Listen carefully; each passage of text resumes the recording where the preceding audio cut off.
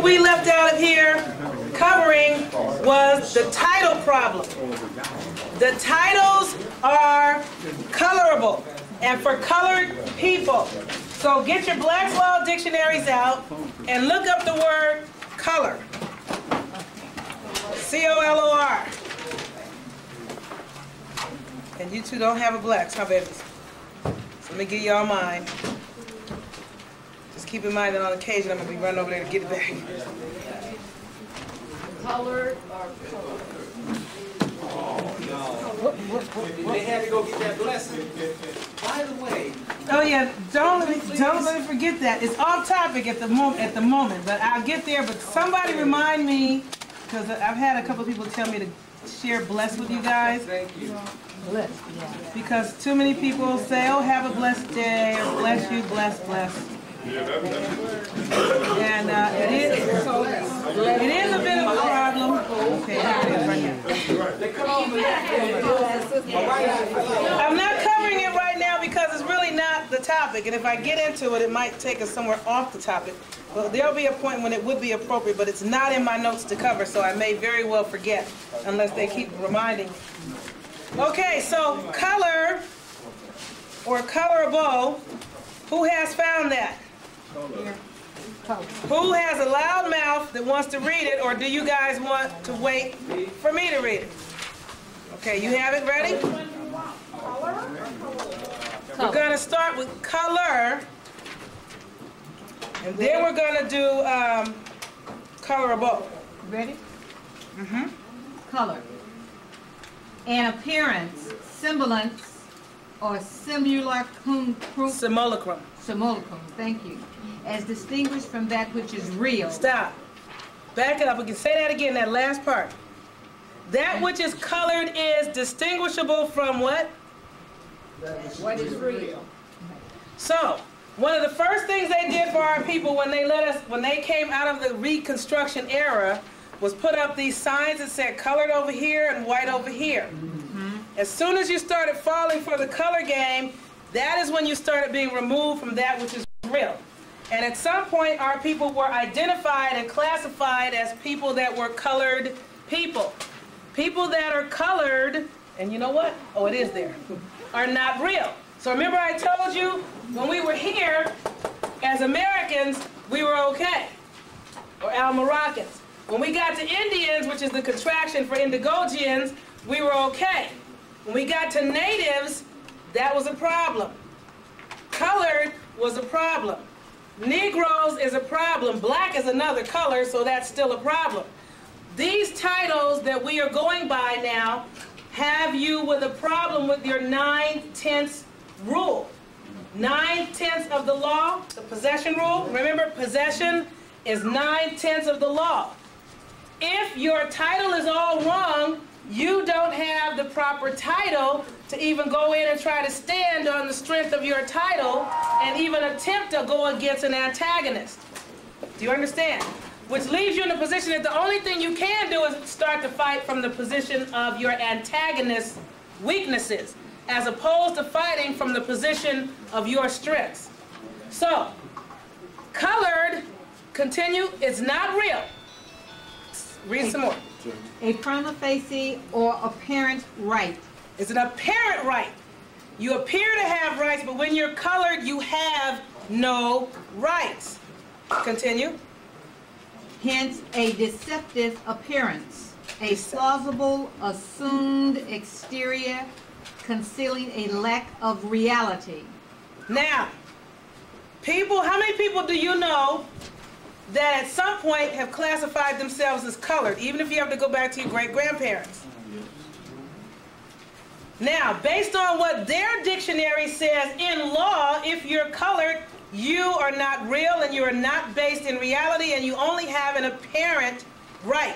You don't have any real rights. But again, I'm going to get to that in a minute. You don't want rights anyway. When you go into court, you better not go in there talking about I have my rights and you're violating my rights. So if you're saying you have rights and you're discussing rights, the judge will sit there laughing in your face. And I'm going to show you why in a few minutes. Is there anything more? Let me see if there's anything more I want from there. Because there may not be anything more I want from there. There's a lot. Or pretext. Yeah, finish reading the rest. A disguise or pretext. Now, right next to that, it says, see colorable. What did I tell you to do anytime one of these dictionaries tells you to see something? Go see. So go see colorable. Colorable. That which is in appearance only and not in reality. What it purports to be. Hence, counterfeit. Okay. Feigned. Hold on one second. Remember we were talking yesterday about the privateers that get out of the cruiser to come and determine whether or not your nationality is what it purports to be. Those are the words they use, right? Okay. For those of you that had the book and looked it up. What did they just say? Read that part again. That which is in appearance only and not in reality. What it purports to be. Hence, counterfeit. So the privateers exit their vessel and they come to determine whether or not you have the proper nationality. Whether or not your nationality is what it purports to be. And when it does not be what it purports to be, you get problems. Is there anything additional that we need to cover there? Having the appearance of truth. It appears to be true, but it's not true. And what did we say last night? If it's not true, it's what? A lie. If it's new, it's not true. So if it's not true, it must be new. And if it's true, it's what? Not new. Not old. I didn't say if it's true, it's old. If it's true, it's not new. If it's new, it's not true. Now you guys don't write that down. Don't forget that. That's important phraseology. Yes, sir. If it's true, it's not real. Right on the board. If it's true, it's not real. No. I need to write that? Yeah. Come on, man. Y'all gonna have me write that? That means I gotta erase this and we're not done with this. The Holy Christmas. What is it? Those At the very top. I got it. Okay. If it's true, it's It's not my real. personal ink pen. If it's true, it's not new. If it's new, it's not true. If it's new, it's not true. If it's true, it's not new. Okay? If it's true, if it's new, it's not true. And if it's true, You got two. Oh, good. This is better. Oops. don't tell I had a feeling this was gonna happen with this little thing. I thought we were supposed to do something different with the easel aspect. That's okay. Let me put it over here.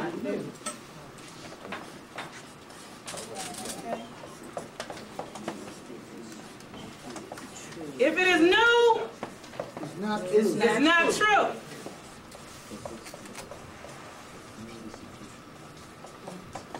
Okay? If it is true, it's not new. Okay? This is my odds. Little phrase, and it should be a t-shirt. I have a sister in Los Angeles, we call her my aunt. And she has the severe knack of coming up with the wittiest little captures, and I'm like, girl, that's a t-shirt, that's a t-shirt. Right on. Right on. Get paid. Shit.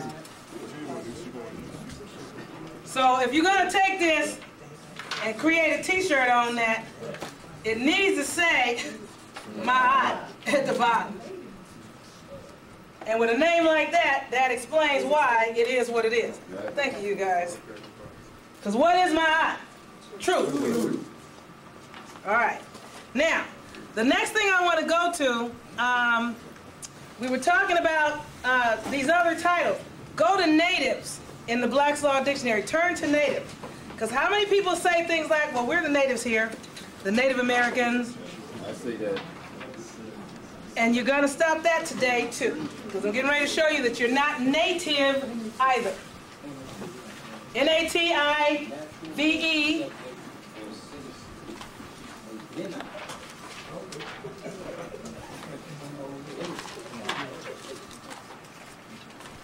I hear my brother reading out there. Okay. So you may as well do it louder. A natural born subject or citizen. Stop. Right there. First problem is subject. Yep. See, One of the things you're going to learn when you're looking up words, you need to sometimes define the words they use to define the words you're looking up. Right. A natural-born subject. Now, if you want to turn the subject, you can turn the subject now, and we'll come back. But don't let me forget what we're coming back to. Or you can just let me read it, the definition of subject. Read on. Go ahead. All right. Subject. One that owes allegiance to a sovereign and is governed by his laws. One bound to obey the laws. This term is little used in countries enjoying a republican form of government. Did that just go over your head? No. What is supposed to be, what is America supposed to be? Our Ankian ancestors, our ancestors set up a republican form of government. The Europeans have converted it and diverted it into a democracy.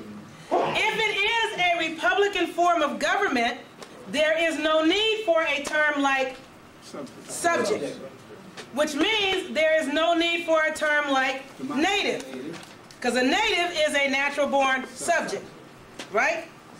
Now, it also goes on to say here, under subject, natives, which means, what did we say? I haven't shown you guys yet that natives means slave servant. That's what I'm trying to show you right now. Hold on, let me see which order I should give this to you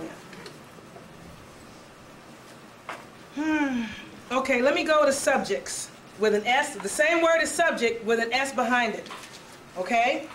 Subject. Now listen carefully to this description, because that's what a native is. Subjects that are servants and property of Rome and Britain, who are there by lack of knowledge and contracts, cause them to be under subjection. Do you see subjects in the Black's Law Dictionary? This is in there someplace. Look in my book. Subjects. With an S. See, frequently you have to read. See, a lot of times when I write my definitions, it's not always the first thing they start out with. Every now and then they'll have a page long of definitions, and I go, oh, here's the meat right here, and I pull that out. So, subjects that are servants and property of Rome and Britain, who are there by lack of knowledge and by contracts, cause them to be under subjection. And this is the definition of the word subjection. I see too many people sitting in here without their books. How are you going to keep up with me if you don't have a book? Is there anybody that has a book that this sister can come and sit with you and look on with you? Or you want to come over there? There's a book there and there's a book there. The sister's over here. Because you guys, in order for you, you cannot take my word for anything, ever. You don't know me and you should not believe anything I say. It is imperative that you see this with your eyes so you get it. If you don't see it with your own eyes, it's not going to register the same as me just speaking it to you. It's going to go over your head and it's not going to etch into your mental. Once it's etched into your mental, then you guys have undergone the initiation that removes you from being in the class of fish.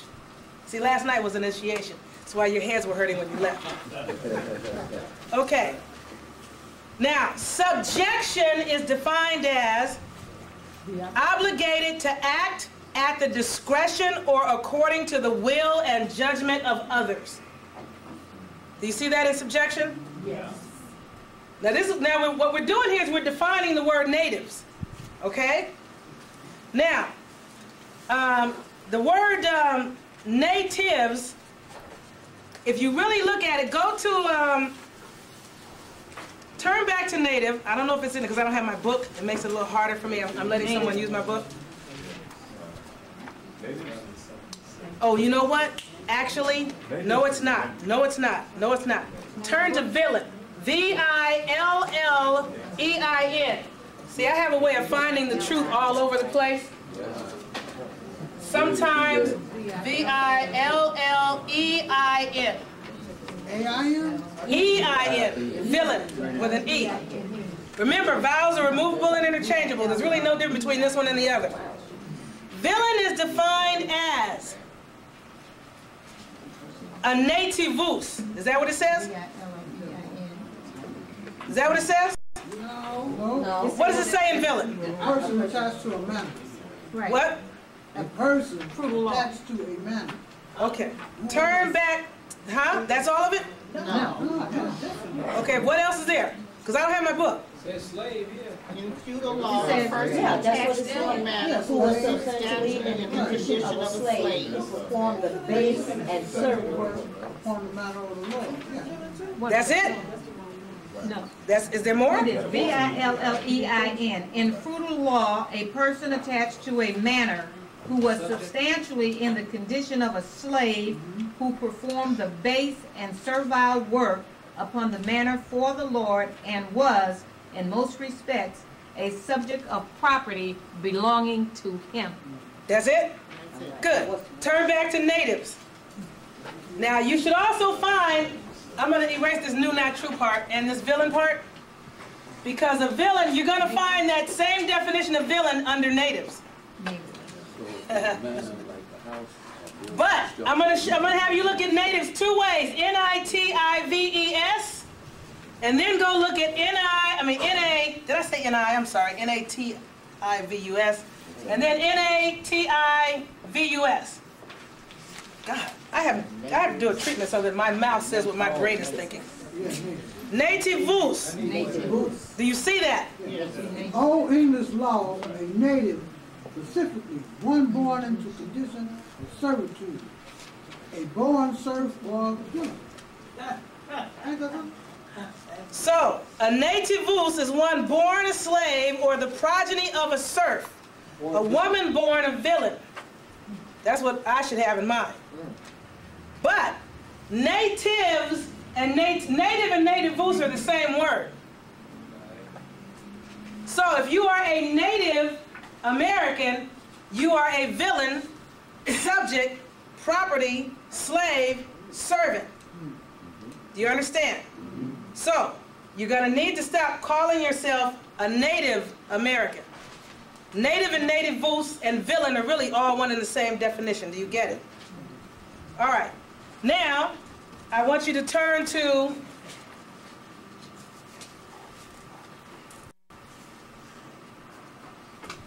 first of all, hold on. I'm going to show you why these are colorable. Which one of these titles is correct? Of all the titles here that our people have been called, let me move this out of the way. Which one of these is accurate? One that was America. American. The first one. Okay? You are a true blue, true indigo, which is a type of blue, American. I don't know who these other blue bloods are, but Indian is okay. It's okay if you understand that an Indian is really the contraction for an Indigoian, okay? But if you don't understand that, then you don't want to classify yourself that. If you understand it or comprehend it, fine. Natives, is that accurate? No. What's wrong with colored, is that accurate? No. Negroes, which are no-grows and no-glows, and you're walking around here a superconductor that's all light in motion, which is pure light, is a Negro or a no-glow correct? No. Or maybe it's correct, not co-left. Black, what is black? Black is a color, and that is a problem. Black also means what again? Bleached up and pale. Bleached up and pale. Rudy. Are you black? No. And you know why you're not black now. Yes. All right. So, are you a black American? Whatever that is. No.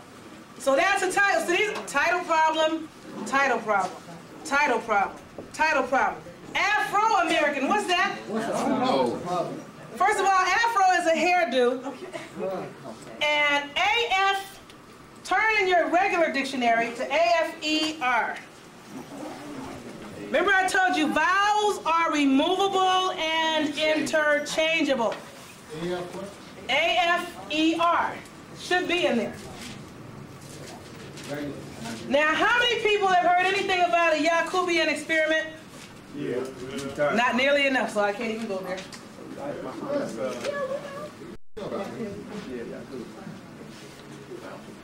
See. We will see. Okay, let me say this for the people that may or may not know about it. There are at least 2 different classifications of European. Okay? One classification of European, and please do not become insulted, because our history is what it is.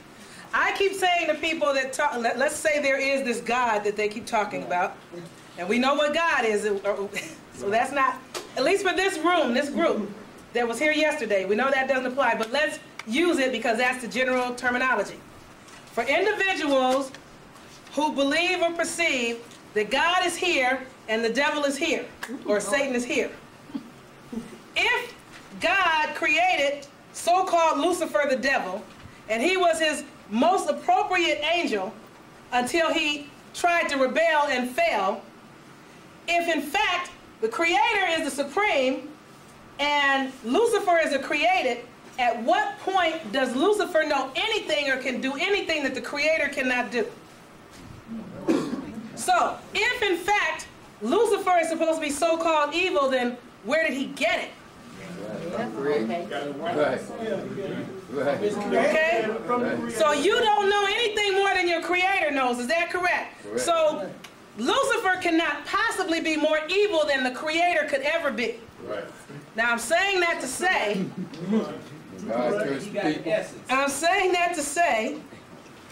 Europeans were created by your ancient ancestors. Right. Right. So all this stuff about, oh, they're this, they're that, they brought this, they brought that, they caused this, they caused that. They couldn't have done anything or caused anything or created anything they didn't learn from our people. Right. Now, there are at least 2 types of Europeans that I'm aware of, and there's discussion of a 3rd type, and I'll mention it. One type were those that are the result of perpetual inbreeding. Because our ancestors, in some instances, were practicing entirely too much freaking incest. Yeah. To try to keep the bloodlines pure and the royal lines pure and all the other ridiculousness. So, have you ever seen how Europeans want to do their experiments? And they use these things called white rats, white rabbits, white monkeys. These little albino creatures are as close to them as they can get. Right. But if you do when you get an opportunity, do some research and try to determine how they come about finding these white critters. Because Mother Nature does not create these kind of creatures. Rats are brown, black, and gray in nature. Monkeys are brown, black, and gray.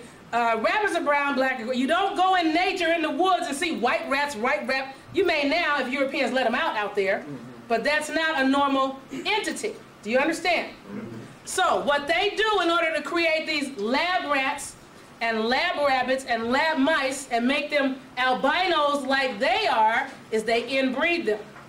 They have the mother rat having sex with her daughter, a son rat, and the son rat having sex with the sister rat, and they keep spitting out these inbred rats until they get whiter and whiter, and these are what you call genetic defect.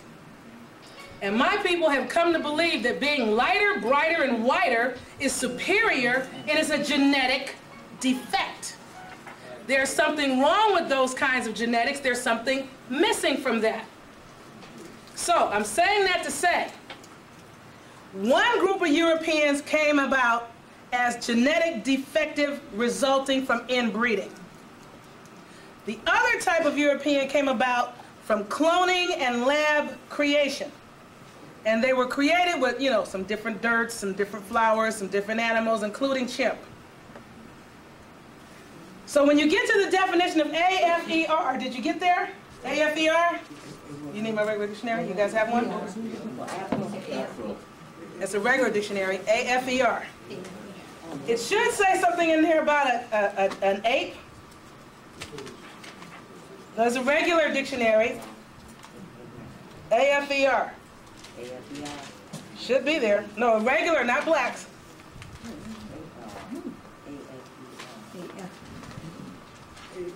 Some dictionaries are going to have it, some are not. Let me see mine. Unless I'm spelling it wrong, and I don't think that I am. Let me stick these on so I can see what's going on here. AF.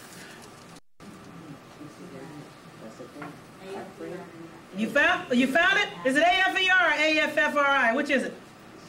They got an AFER and an AFAR. Which one you said?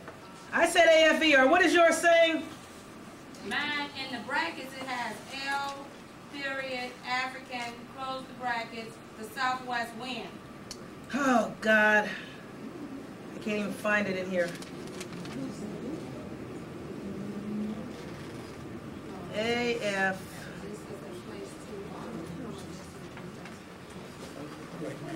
Okay, turn to, I'm still looking for this one about the chimp. AFREET.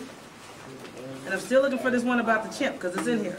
I just gotta remember how it's listed. Afro-Afri. Dang it, I have got to find that for you guys. I'm not gonna spend a whole lot of time looking for it though. I gotta find it. Because AFR really means chimp. It means ape. And I'm saying that to say that you're not African unless you're part ape. Thanks to Charles Darwin, right? Huh? Thanks to Charles Darwin, right? Yeah, because I gotta figure out where it was. And I don't know why I don't have it marked in here. You know what it was? It wasn't going to be a part of the lecture, but somehow I felt like I needed to mention it. AFREET? Yeah, Oh, yeah, we got it. but I'm looking for something else. Africa. No, I see that, but I'm looking for AF. I could have sworn it was AFER. Hold on. I'm only going to spend a couple of seconds more looking for it. If I don't find it, I'm going to have to move past it and leave you guys doing what you want to do with Africa. Because I like to give you the proof. If I can't give you the proof, which I may not be able to find it at this point, then I have to leave you guys alone and you can keep saying you're African. F says monkey. Yeah, it says something about that. Dog ape or something like that it says. But I have to find it. I do, and I don't know. I'll try to look for it when we take a break. So let's skip past this one because I don't have my evidence on these two. I'll tell you this much though. Now let's go here. Afro-America, where is it on the map? Nowhere. Africa, America, where is it on the map? Nowhere. So if it doesn't exist and you say you're African American, you're saying you what? Don't exist. So that's also meaning if you don't exist, then you're what? Not real. Right. So you get back into being colored. Right. Right? Right. A semblance that is not real. So you're going to have to make absolutely certain that the titles you apply to yourself are appropriate, which means the word appropriate, if you look it up, it means one's own. Okay? You don't want to say correct. You want to say appropriate. Because correct is what? Co-what? Correct. And rect is what? Right. And we need to try to get a little bit more where? Left. Okay. Gotcha. He's trying to find this in the book, sweeties, and once he does, he'll give it back. Now, back to what we were reading about native. Wasn't it a natural-born subject and something about a citizen, right? Right. Is that what it said? The natural-born Yeah, subject or citizen citizen. by birth. Finish saying. Are you on native? Read that for me. A citizen by birth, one who owns his domicile or citizenship That's native? now Yeah. Okay, keep going. to the fact of his birth in the country referred to. The term may also include one born abroad.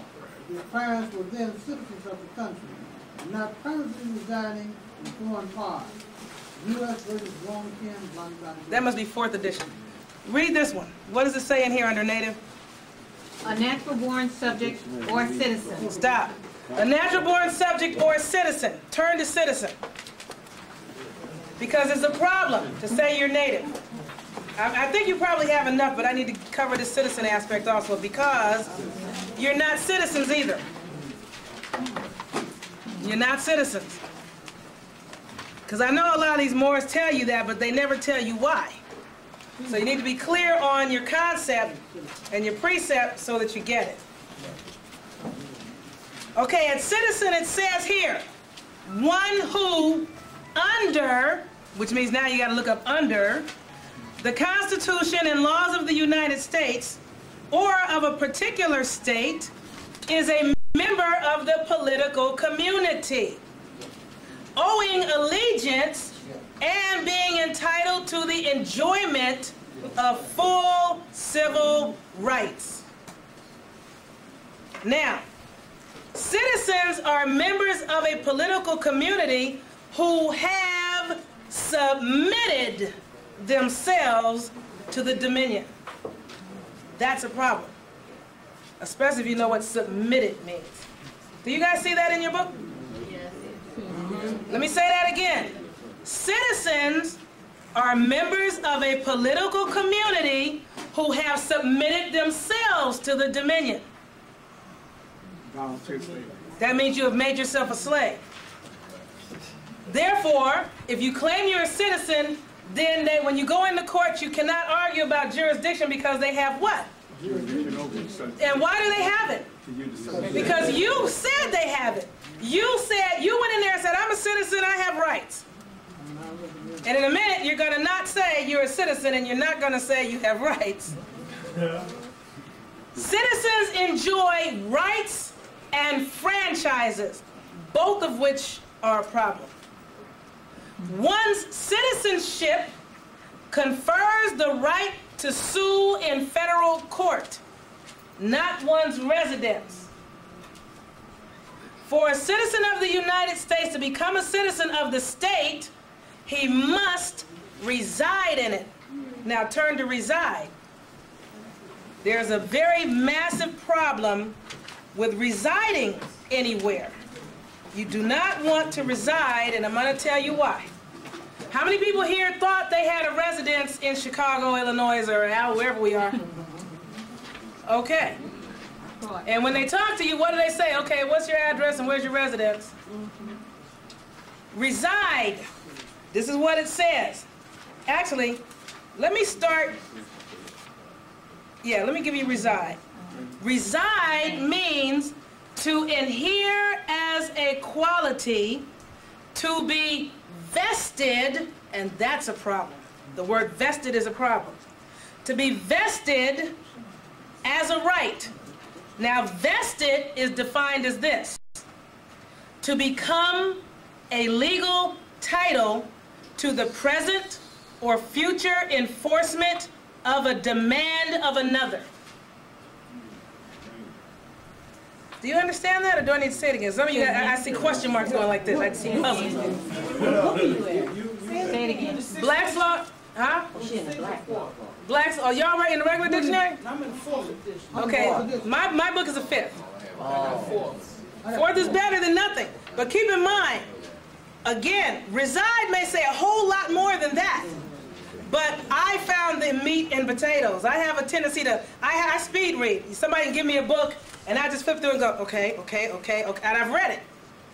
See, because what you have to understand, especially when you're melanated, people think they need to sit down and take 2 or 3 weeks to read a book. All you have to do is look at the pages and turn the pages.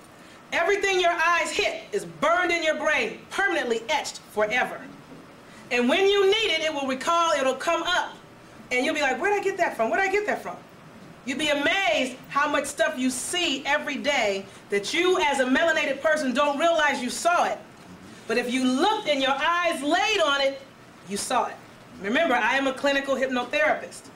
Anything that your eyes see, you can be taken into a hypnotic state, and it can be brought back detail for detail. So if your eyes saw it, your brain registered it, you read it. So you can sit there and just turn pages, and you've read it. Okay? Now, I might have gone through reside and pulled out somewhere in the middle this little phrase I'm getting. So you guys might be starting at the top going, wait a minute, where's she reading from? So you may have to read faster to find where in your paragraph this statement is. So let me give it to you the way I have it in a lecture that I gave a group. I started at resident. Let's go to resident. We'll come back. Now somebody tell me where we were before we got into resident. No, we were in citizens. Thank you, citizens. We're in citizens. Okay, we're going to go back to resident. Let me just write that down and keep a note so I'll get back to it. See, 'cause right now what I'm doing is I'm telling you what a citizen is. Okay, because remember it said a citizen is one who resides, or something like that it said? Let me go back. Resides in the state is what it said, something to that effect. Member of a political community that is Yeah. volunteers. One who under the Constitution and laws of the United States or of a particular state is a member of the political community owing allegiance And being entitled to the enjoyment of full civil rights. Citizens are members of a political community who have submitted themselves to the Dominion. Citizens enjoy rights and franchises.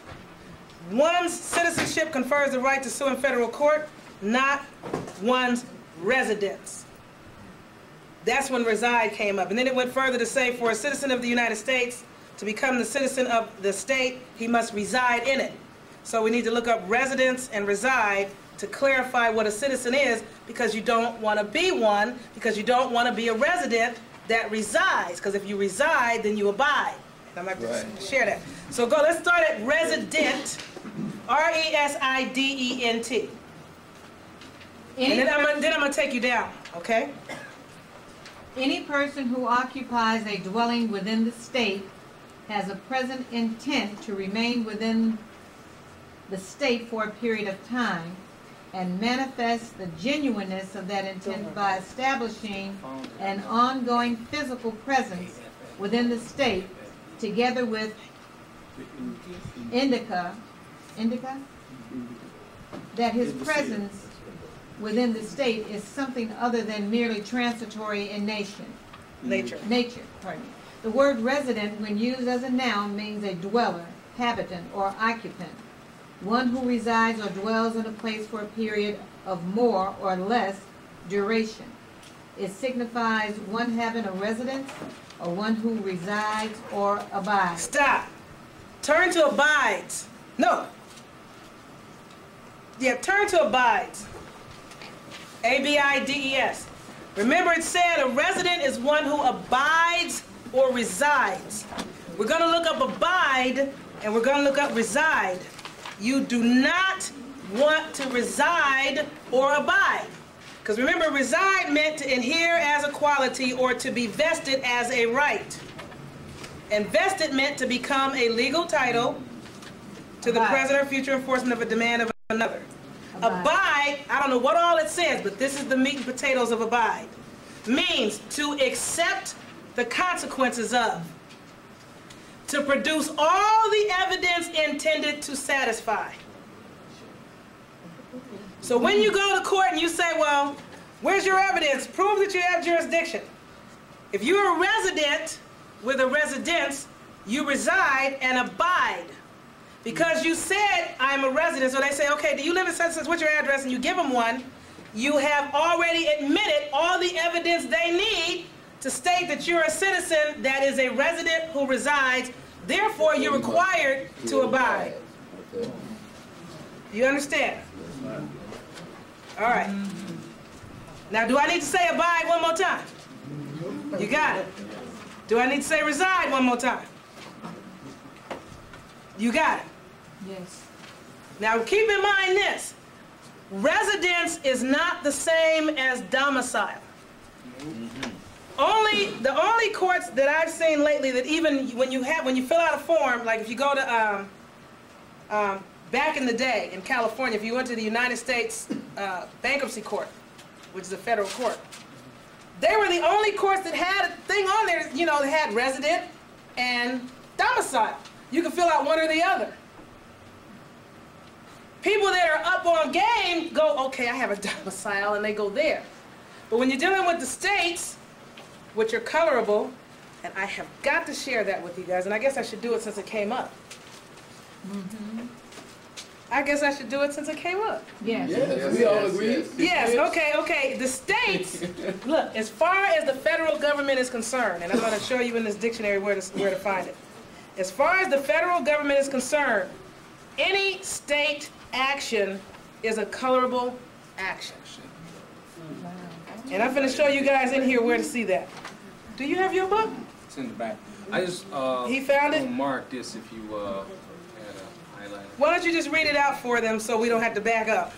Okay, actually it was found, the AFFE was found under Ape. Ape, A-P-E. Remember, P and F are the same letter. They're kind of the same letter. And P, it just especially describes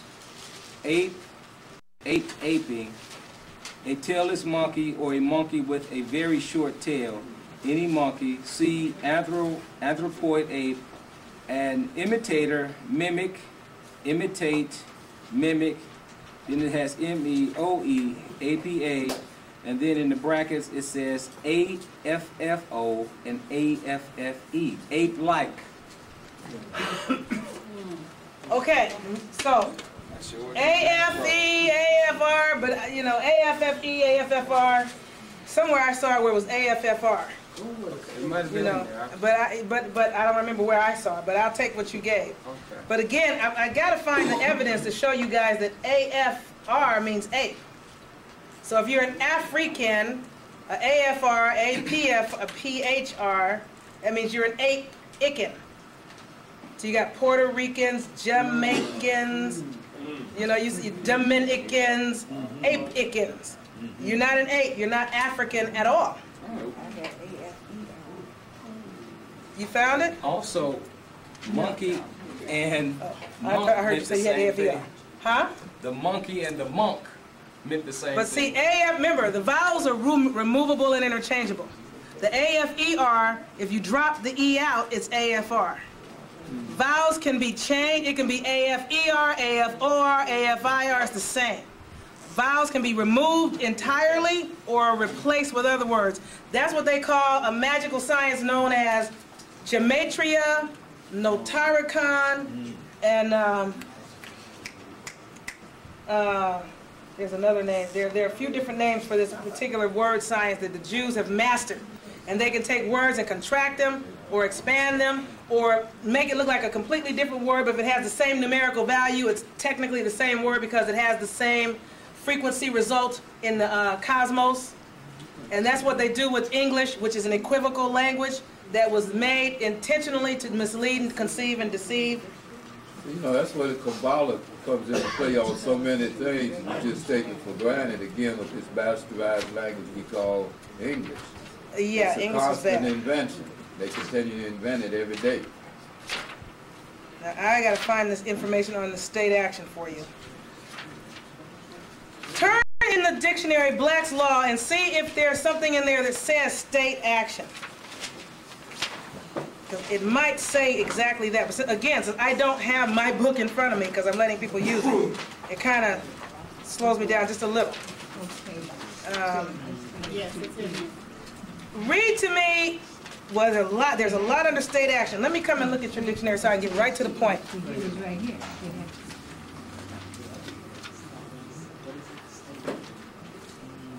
Okay, in the definition of state action, get down to the last one or two sentences. Read this last part that's underlined for me under state action.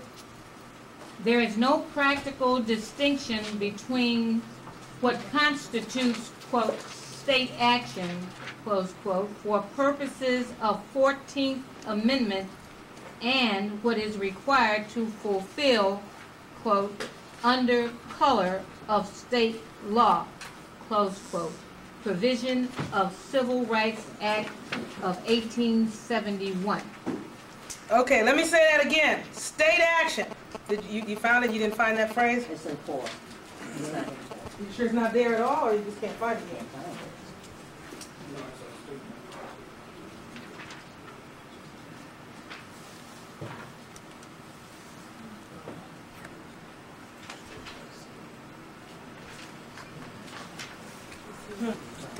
State action. It says here, state action is no different than under color of state law.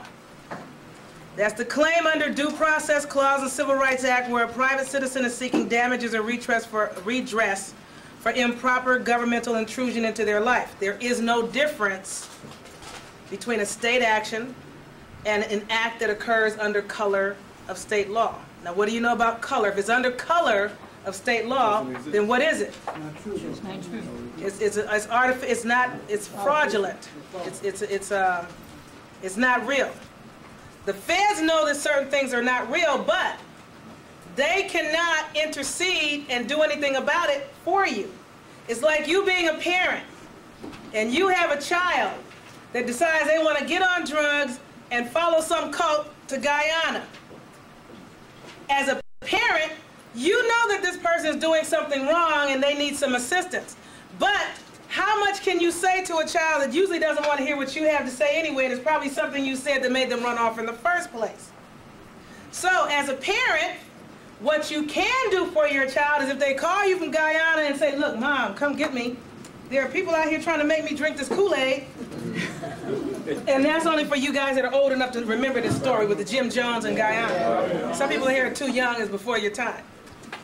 Please come get me. They're out here, they're trying to make us drink this Kool-Aid. They said it's cyanide poisoning, and we have to practice so that if we all have to commit suicide, I don't want to go, I don't want to be here, I don't want to die. But I don't know how to get out of here. Now, when they reach out and touch you as a parent, what are you going to do? Everything in your power to get them out of there. But until they come to you and say, help me, there's little you can do other than sit back and go, my God, my child, my poor baby. So, our ancestors set up the federal government in El Eastmore, Washington, which now has somehow become the District of Columbia in Washington. We set up, the federal government was originally our people. We set it up to secure any problems that occurred between us and the Europeans, because they were foreigners. Anytime there was a grievance between us and them, we were supposed to handle it at the federal level. That's why when back now, since George Bush and his family and all these people have taken over, I don't even know if you can go to these people for help anymore. But that's why when Martin Luther King was marching and they started trying to integrate schools and things like that, who did the Moors have to go to? The feds, who brought in national troops or federal troops and National Guard and said, move out of the way, these people are coming through. That's what the feds were for, to address any conflict that occurred between us and the foreigners on our land. Now, I don't know what's going on. You understand? So, I'm saying that to say, the federal government is fully aware that there's a lot of things going on out here that are fraudulent at the state level, that are a problem. But there's nothing they can do about it until the Moors come and say, hey. And even then you have to come correct. You cannot come to the feds with some little grievance and use a bunch of state violations that, well, they broke the penal code, this and the penal code that. They can't help you. You have to come with the federal codes that were broken, because their jurisdiction is restricted to what people keep calling 10 Mile Square, and it's not 10 Mile Square. It's less than that because Maryland took some of the land back. So the federal government, Washington, the District of Columbia or whatever, is not 10 Mile Square. It's less than that. It's less than 10 Mile Squares for DC, plus the arsenals, the forts, and territories. But they have it so that they can reach the federal arm out to any individual organizations or entities that receive federal funding. Yes. May I ask a question along this line of reasoning? I asked all the Moors that I come in contact with about the Moorish government that I understand was in place for... Can I finish it? Oh, go ahead. Go ahead. I asked them about this government that supposedly was in place from John Hanson forward, and what the time frames were that they were supposedly dealing with. I never really get any kind of answer from any that I speak to in terms of chronology, because they're telling me that these presidents were only presidents for 2, 3, and 4 month terms, and I just don't rationalize for me. It's not that hard to find out about you. Matter of fact, you can go to a law bookstore. There's a little book, it's called the Constitution. There's a little Constitution book. It's about this big, and it has red and white stripes across it and some blue on it, and it's about the Constitution. In there, they have a whole blip on John Hanson. I don't have that one right there. Give me that. That's the one. Thank you. This is called the U.S. Constitution. This is a book they put out. I think I got a blue cover, but go ahead. No, this book don't have no blue cover. Page 66, I think. Okay. Huh? Page 66. Is it page 66? Yeah, I think so. See, now this is what I'm talking about. I get all kind of off tangent here. I'm gonna forget what I was talking about. Yeah, page 66. How about state action? I'm glad somebody's paying attention. Yeah, you go get this book, and if you say you have it, there's a whole blip right there on John Hanson. But that ain't my point. Well, what's your point? My point is, they won't tell me about this government that was in place. The government that was in place the is United Confederate States of America before there was ever George Washington. And for 2 4-year terms, 2-month terms, that couldn't be true. It would have to be in succession of 4 years like we know things to be. And that would take us back into a time frame of the Renaissance, into the 1600s. And all the Moors that I know are just talking in the 1840s, basically. I'm not sure if I understand what your question is, but if you're asking me for a chronology, I ain't the one. You need to talk to Brother Omari for specifics. I'm the sister that can give you clarity so that you can see things. I help pierce the fog so you can see stuff for yourself. If you need specifics, that's somebody else. But I can tell you generally the concept is, if you want to know about the ancient Moors and what their chronology is, you can find information on John Hanson on the internet. I'm hoping you're on it.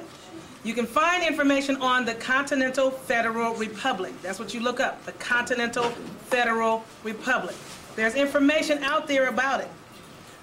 There was also a lot of what was going, you have to look also in some of the information on the Delawares. Some of the information is under Arabic. What was it you were saying? Omari. Where's Omari? Anyway, you can find some of this information under Arabic history. You can find a lot of it under the Moorish history.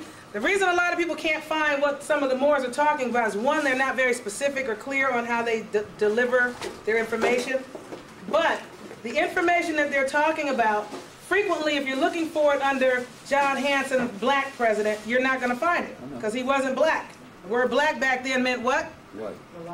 Pale. So you're not going to find it. You have to know it's going to be either under American, or it might be under Indian, or it could be under Arabic, or it could be under Moor, could be under Washita, it could be under any number of things. Our history is not that easy to find, but it is there. I typed his name, popped on. Can you help this brother out? So, you know, with this question he's got, it's not that it's a bad question. It's just that I can't help you with it at this point because I don't know how much time we have, but we're going to lose track of. I got a lot to go over. So, since you do any of you in here that come to this class have any information that can help this brother at all? Okay, there's some. Turn around and look at these people back here that have their hands up. Hanson served 2 years. He also appointed George Washington as the general of the army. Right. He also was the one that started off this Thanksgiving Day crap. You know, just put his name, just type his name on the, on the internet. That's what I did. John Hanson. I'm right on that. Are you on the internet? Do you use the internet? Okay, but you guys have some information that you can share with this brother, right? You see the brother in the back there with the gray on? Get with that brother. He can give you some. Now, nobody's going to be able to give you all the information. But if you get a piece here and a piece here and a piece here, then you'll be able to see the big picture. Yes, sir? The recent update, I think it came in 92 or 93. Would you say something about that? Recent update of what? And the papers that you have to fill out in order to be up to date. With the Washita? Yeah. The only information I can give you about the Washita is this. The Empress is not the Empress that we remember. She is currently in a nursing home in the Southern California area. I saw her probably about, when did we go? You didn't go with me, huh, baby? It was last year? I think it was last year, last summer. Last summer, it was last summer. They had a Washita convention last summer. Her son has taken over. What's going on? Well, what is it you're asking me? They filled out some new papers for me, and I'm asking you, do you know anything about it? Well, I'm answering you, but I don't know what you're asking me. Her being absent. Do you know anything about that? Well, I was answering you, but you said you knew about it. Finish. No, I want to use you to say something about it. Her point is you cut her off from answering. You cut off your own answer. Yes, ma'am. Could you please follow your, Thank your you. lesson plan because it's, Yeah, that would be helpful. Not that the questions are not important, but they're not relevant to what we're doing today. Now, if you guys want to ask me stuff about this kind of stuff, call me at home, and what I don't have, I can try to find you. Okay? I can try to find for you. So you two come and see me, and I get my phone numbers. If I can't do anything else for you and you, I may be able to direct you to someone else that can answer your questions for you. Okay? 'Cause I'll tell you, like I said yesterday. What did I say yesterday? I don't know everything. I don't have all the answers. I give you what I got. It's not much, but the little bit I have, everybody should know this little bit. That's the best I can do. And when you get this, it'll help make you clear. But I don't have specifics, because I told you that yesterday. I don't have all the specifics, but I have the clarity. I can move the fog so you can see, and then when the specifics come, you go, oh, that's what I can do for you. But you weren't here yesterday, so you probably missed that part. Where were we? Where were we? State action. State action. And we were doing that because we were covering citizen. And what were we saying about citizen? Let's go back to We got all the way citizen. down to something on L. East Moore when you were talking about that section now before I asked the question I asked. I forgot what I was saying about Ellie's. The district of Washington, Washington, D.C. 9 square miles is less than that because Maryland to Maryland took a portion of it back. Right. Okay, but all of that was just, you know, To deal with the in state it. action, for us to understand how the federal government actually works and how you can go into federal court if you got federal. Thank you. Now that's what I needed to hear. Right. We get that. Thank you. When you are a true American, Al-Moroccan, you can get redress in the federal court at the federal level because our ancestors set that up. Again, since George Bush and all his people took over, I don't know. They may have their little friends in place to act like they don't know what you're talking about anymore. Because they knew that was a way that we would go and circumvent and get around them. But you have to go in on the strength of your title based on 9/10 possession of the law rule. Your title has to be strong. Your case has to be strong. Not fighting against their weaknesses. You come fighting from your strength. Okay? Now, let's get back to some more stuff that I wanted you guys to have. We went over that, subjects. We went over state law, color of law. We went over, do you guys know about consent? No. Turn to consent. Wait, stop. Wait, stop. No, because there was something that we were saying earlier under, We were going through residents. Citizens and residents. Abides and residents. right. But somebody said, did it say something about privileges and immunities or something under there? How many times have you heard something about privileges and immunities? Because isn't that in the Constitution somewhere, 14th Amendment? Yeah, that's what it's saying here. Okay, let's go to right. Because I remember I kept saying you guys don't want to have any rights. Right. Let me show you Go about some rights. laughs there. Let me show you why you don't want rights. Turn to right in the Black's Law Dictionary, R-I-G-H-T, and absolve me for allowing myself to be dragged off the square. Circle. Thank you. For getting dragged off the 360 degrees of completion. How's that? Yeah. Okay, right. Right. Now, right says a whole lot of stuff. But I want you to find this part. I'm going to read to you the most important part of right. A right generally is the powers of free action in juristic content. It's the powers of free action. That's generally. But I want you to find where it says in juristic content, because that means legally and in court. In juristic content, the word right is the capacity of one man to control the actions of others with the assistance and the assent of the state. Do you see that? You found it? Yeah. Do you understand how powerful that is? When you go into court saying, well, I have my rights, the state is where you're usually in a state court. 90% of the time you're in some county court that says it's the state court of someplace or other. Or at least that's the way it is in California. I don't know about here. But when you go into the court, You have the judge there probably laughing and thinking, yeah, you have rights, and I am here to assist the Pope in controlling you. Let me read it again, because it may not have added up. A right in juristic content is the capacity of one man to control the actions of others with the assistance and the assent of the state. That means the state is going to help and do whatever they can to make sure somebody else can control you. That's what a right is. Is that in your book in the fourth? Yes. It's in the fourth? It's in the fourth. Is it in the fifth and in the sixth? Does everybody see it that has a law dictionary in front of them? Yeah. You found it? Because you need to see that with your eyes. Yes. You have 4, 5, or 6. Third. I don't know about third.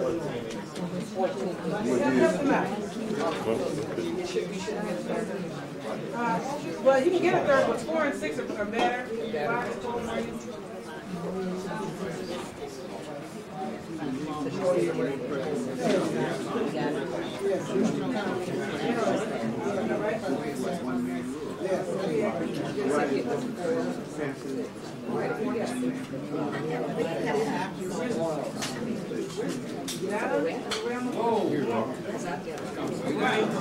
It's in the fourth.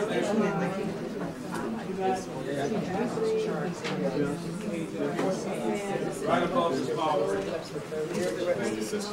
You're welcome. Okay.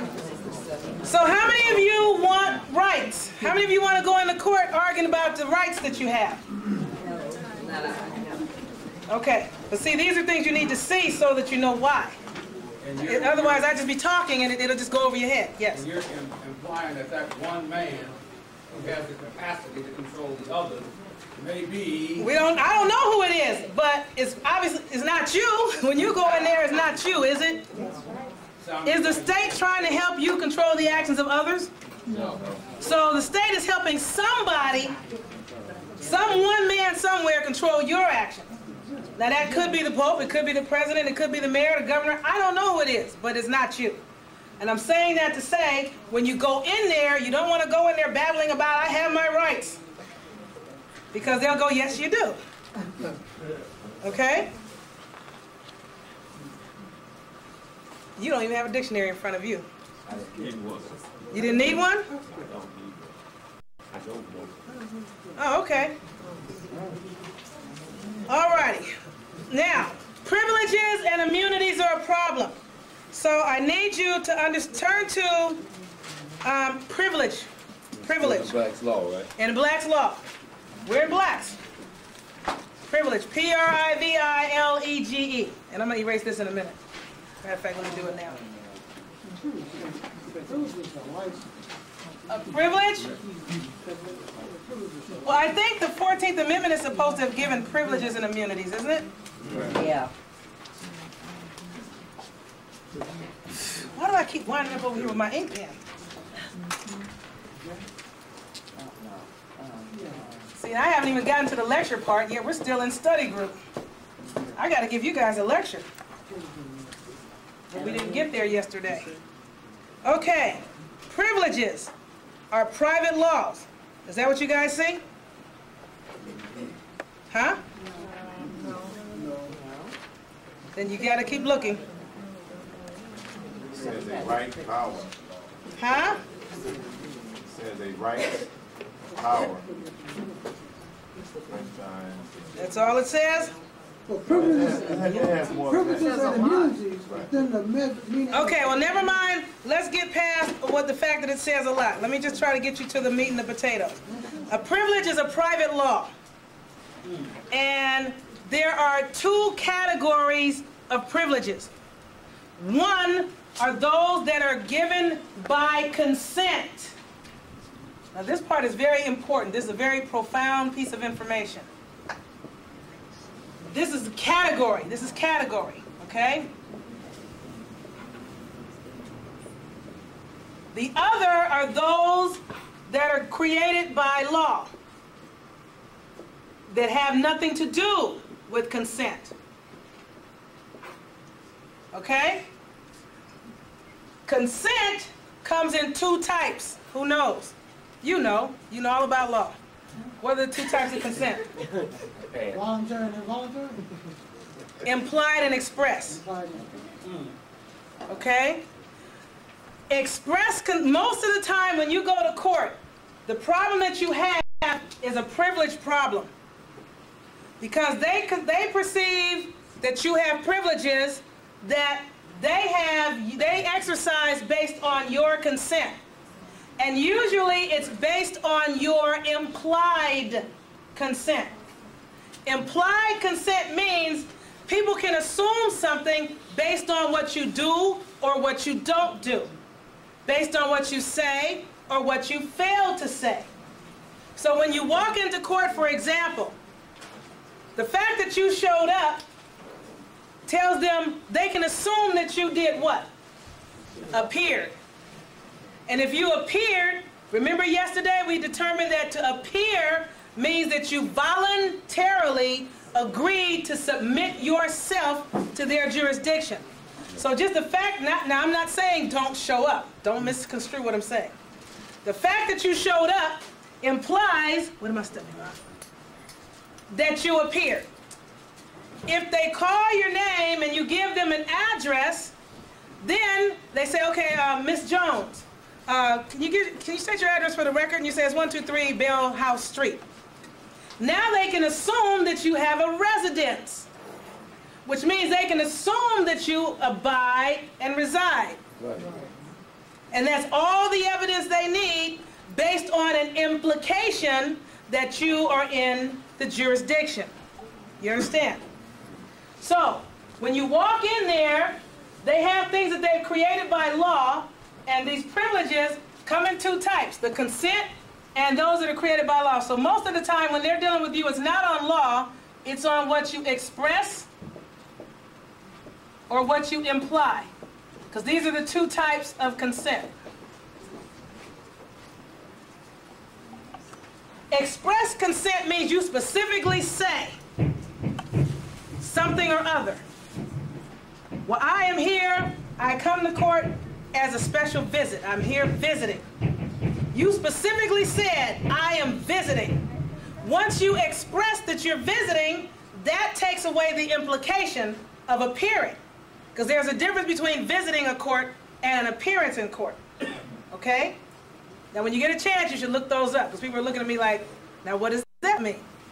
So look up visit when you get a chance. Because otherwise we'll be here all day going over this and I'll never get to the lecture aspect. We're still doing study group stuff. Study group, I interact more with the group. Lecture, I just talk to you. Now, there are two types of privileges. Remember, first there's two categories, consent and created by law, irrespective of consent. Now there are two types. And this is where the problem is. They are favorable. That ain't even how you spell favorable. I must be tired still. I think I'm on jet lag. And the other ones are odious. Okay, turn to privileges, or privilege. Oh, we already did that. Yes. Turn to, hold on. Let me find it in my notes because it'll be faster because I don't have my book. Bear with me. Privileges and immunities. Now, the privileges and immunities clause, there are two places that it's mentioned in the Constitution. They are in Article 4, and they're in the 14th Amendment, Section 1. And you need to be clear on this because you don't want to start saying, well, I have privileges and immunities. The Constitution guaranteed me those. You don't want those either. Privilege is an affirmative defense which must be pleaded by the defendant. And if you do not expressly plead your defense under privilege, then they're going to assume by implication that you only have odious ones. I say don't deal with them at all, but if you must deal with them, make sure you know the difference. Now, the two types are favorable and odious. Favorable privileges are ones that confer anomalous and irregular rights. Odious privileges are those that impose anomalous obligations or impose irregular punishments. I can tell that just went right past you guys. Let me see my book so I can tell them where to find it in their book. One set the other. One will set the other, one's in your favor. I just gotta, let me find it in my book so I can tell you guys where to find it, because you're saying in privilege it doesn't say anything. And I'm saying in privilege. They have a section, privileges and immunities. Yes. Well, let's check there. Okay, under privilege it said a particular and peculiar benefit. That's a problem. A benefit is to be not fit, that are beyond the common advantages of other citizens. This is what mine says. I don't know what you guys are saying. So somebody said, they read something to me and said that's all it said for privilege. And it goes on to say that it is an extraordinary power or exemption. It is against or beyond the course of law. Now, most Europeans are exercising or being treated with favorable privileges. Most of our people are being treated with odious privileges. So, under, you said privileges and immunities, was it? It's there. It's there? Yep, it's over on 13, 16. It's on the next, it says within the meaning of the 14th Amendment of the United States Constitution, such privileges are fundamental, which belong to the citizens of all free governments, and which have at all times been enjoyed by citizens of the United States. Stop. Now I see where it is. Remember I told you guys, you got to look for all, when you're looking at up a word, look at all the words that relate even remotely to that word. Go further down the page to the word called privilegium. P-R-I, that's where it is. Privilegium. I'm finna write it right here. P-R-I-V-I-L-E-G-I-U-M. Somebody read that. Because the word privilegium and the word privilege are one and the same word. Vowels are removable and interchangeable. See, they know that when it comes to my people, we're only going to look where we need to look and we're through. We don't want to look anymore. So they'll hide it somewhere else. That's why I taught you yesterday how to go to brackets. So you can find it, wherever they bury it, you can find it. Who's got a loud mouth that wants to read privilegium loud enough to be on this mic? Because too many people just didn't respond to that. In Roman law, a special constitution by which the Roman emperor conferred on some single person some anomalous or irregular rights. The word anomalous means irregular, not usual, not normal, not customary. Now, we don't want to, see, that's the problem. Anomalous rights. That's a problem. Or imposed upon some single person some anomalous or hereditary rights, obligations, or inflicted on some single person some anomalous or irregular punishment. When such privilegium, is that it? You can just say privilege. The word privilegium and privilege are the same. Conferred anomalous rights, they were styled favorable. And they imposed anomalous obligations or inflicted anomalous punishment, they are styled odious. Now this is the thing with the word immunity. The word immunity is the same as privilege. So when they say, well, I'm immune, I have immunity. When you look up immunity, and you can turn there, I-M-M-U-N-I-T-Y. The word immunity means an exemption or a special privilege that inflicts a punishment or confers a reward. Now, how many people ever thought that the word immunity had anything to do with punishment? How many people even knew that the word privilege had anything to do with punishment? But it's in the court every day. Yeah. Right, it's in the court every day. Right. So when you walk in the court, they're usually imposing odious privileges on you based on your consent that is usually implied by your actions. Do you have your driver's license? Yes, I do. Here it is. Just possessing it implies a lot of things. And I'm not saying get rid of it. I'm not saying that. I'm saying know what you're doing. Know why you're doing it. Know what you have, know why you have it. Well, I have it so I can get where I got to go and try to keep these people off my back. But when I get in trouble, I need to know what's going on. Whether I choose to argue the point or not is irrelevant. At least I know what's going on here. At some point, something's going to click in you and you'll be able to start defending yourself.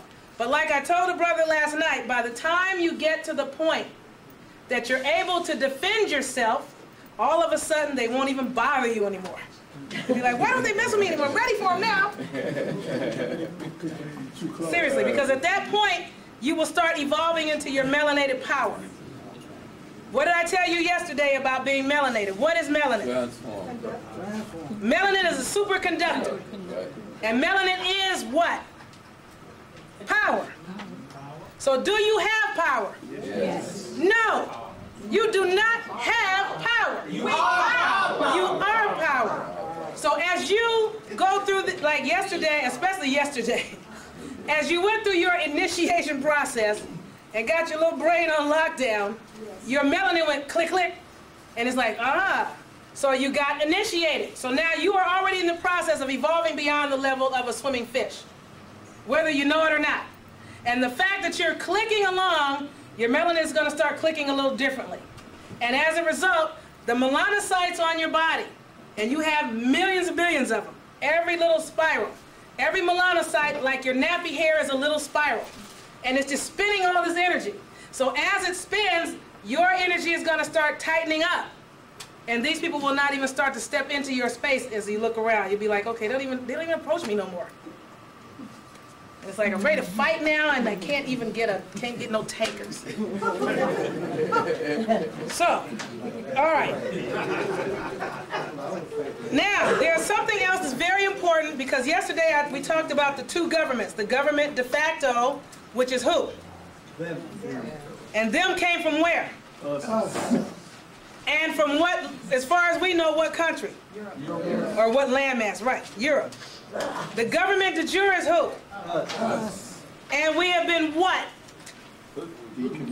We've been disconnected from our power base, from our government. We're the de jure government that does not operate properly because we've been disconnected by an infiltrating foreign de facto government and their foreign de facto courts. Right? Left. Left. Right. Now, one of the things that you need to understand, and it doesn't matter if you do this or not, but you guys have got to get this part. When you walk into court, generally you walk in there upright, and you're standing on your square, or your 360 degrees. You're standing on your 360 degrees. But at some point, things start to occur where you wind up laid out for everybody to just walk all over you. One of the things that occurs is, one, you have a public pretender that they call a public defender that pretends to defend when they really work for the court. Right. The word lawyer, and when you look at a regular dictionary, you get in brackets, it'll say something about liar. Right. And it'll let you know they're there to lay you out. But you won't see that just reading the definition. You have to go to the square brackets like I taught you yesterday. That's the regular dictionary. Once they lay you out, you are no longer standing. Right. Then you have no standing because they have your standing. Right. But when they lose for you, they won't go to jail for you. No. So, the other thing that you have to understand is when you walk into the court, there are certain things that are done and said that cause, and write these three things down. Can I erase this? Yes. Yes. This causes a couple of things to occur. And for those of you that were not here yesterday, it was my intent to have today a freestanding lecture that had nothing to do with yesterday, other than the fact that those that were here yesterday were going to be triggered up and ready for it. So those of you that are like trying to figure out what we're doing here, I absolve me for you not being able to smoke along with us. There's something called confusio joinders, and mergers. When you walk into court, you are a living, sentient, breathing being, standing on your 360-degree spinning spiral. However, at some point, something occurs, something is done or not done, said or not said, that implies something that makes you become joined and merged in confusio. Oh, there's one more word I need to add up here. With something called novation, that makes you, the living entity, become one with the artificial corporate created straw person. Yes. Did you say sentient? Yes. Did you spell it? S-E-N-T-I-E-N-T. Sentient. All right. I really need you guys to turn. Hold on. You're going to love this. At least I think you're going to love this. Let me just find this one for you. I got to give it to you in the proper order. Here it is. Turn to joinder first. J-O-I-N-D-E-R. Because everybody's saying, okay, how is it that they make me be one with my straw person? Excuse me, let me reword that. How is it that they make me one with their straw person? It's not your straw person. You have nothing to do with it. You didn't create it. You didn't make it. So you have to not run around and say, yeah, my straw man. It's not yours. It's their straw man. And the word straw man, when you get a chance, if you look it up, it means a liar from the beginning. It's a liar. That's what a straw man is. Straw person is a liar. Back in the day, they were paid to lie. They would walk into court. What do you call district attorneys or prosecutors would have a case going on that they'd be on the verge of losing. And what they would do is they had these guys that would walk around with straw hanging out of the back of their shoes. And a prosecutor would find somebody that had straw hanging out of the back of their shoes and approach them with this whole, I have a matter, and I know you saw such and such and such occur, and so happened. And the guy with the straw would go, well, no, I don't know that I saw that. So the prosecutor might whip out $50 and go, well, did you see it now? Well, I'm not so sure. I don't think I saw that. I can't say for sure that I can come into court and testify that I saw this person doing that. So they might whip out another 20 and, did you see it now? Well, as a matter of fact, I do remember. So they'll go into court, and they will get on the stand and testify and say whatever the prosecutor wanted them to say for the right price. They were called straw persons. They're liars. That's what the straw entity has become. But joinders occur as this. This is a joinder. When you walk in, you're you. Your mom named you John Doe, capital J, lowercase O-H-N, capital D, lowercase O-E. But your checkbooks have all caps. Your bank statements have all caps. Your mortgage statements have all caps. The phone bill, light bill, gas bill, credit, everything has all caps. Has anybody noticed that? Yes. Now, I do have a comrade that works as a legal secretary, and she said they're beginning to do things in upper and lower, which is interesting because they are aware that people are figuring things out. But they probably perfected the game such that at this point it doesn't matter. But what's going on here is they know that you're you, a living entity, and they know that this straw thing is something they created, which is a debtor. You guys, as melanated individuals that are the real autochtons here, are the creditors. But they have to do a, a sleight of hand so that you can trade places, so that you become the debtor and they become the creditor, and they just go into your money and do what they want to do. So, joinder is this: joining or coupling together, uniting two or more constituents or elements in one, uniting with another person in some legal step or proceeding, consent to a document or agreement by a party who has an interest in the subject matter of the document or agreement, but who is not an active party to the document or agreement. So you walk in there, you're really not an active party to it. But something occurs where they do a switch, and you become involved. Now, the word interest is defined as right, claim, title, estate, or legal share in a thing. And it said here that one of the definitions of joinder is the consent to a document or agreement by a party who has an interest in the subject matter of the document or agreement, but who is not an active party to the document or agreement. You walk in there, you do have an interest. Somebody gave you something and said, show up and appear on this date. So you have an interest, but you're not yet an active party. At some point, they start the joinder process, and they merger you. Turn to merger.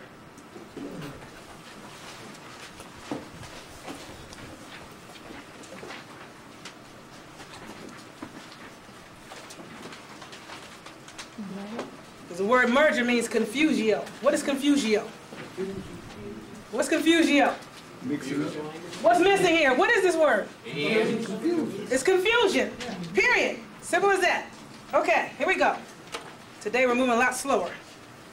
A merger is the fusion or absorption of one thing or right into another.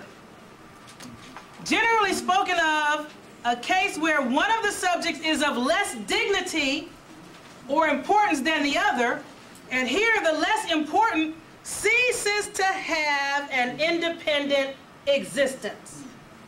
So when you walk into court, which of the entities is of less importance, you or the straw person? The straw person. The straw person is the less significant entity.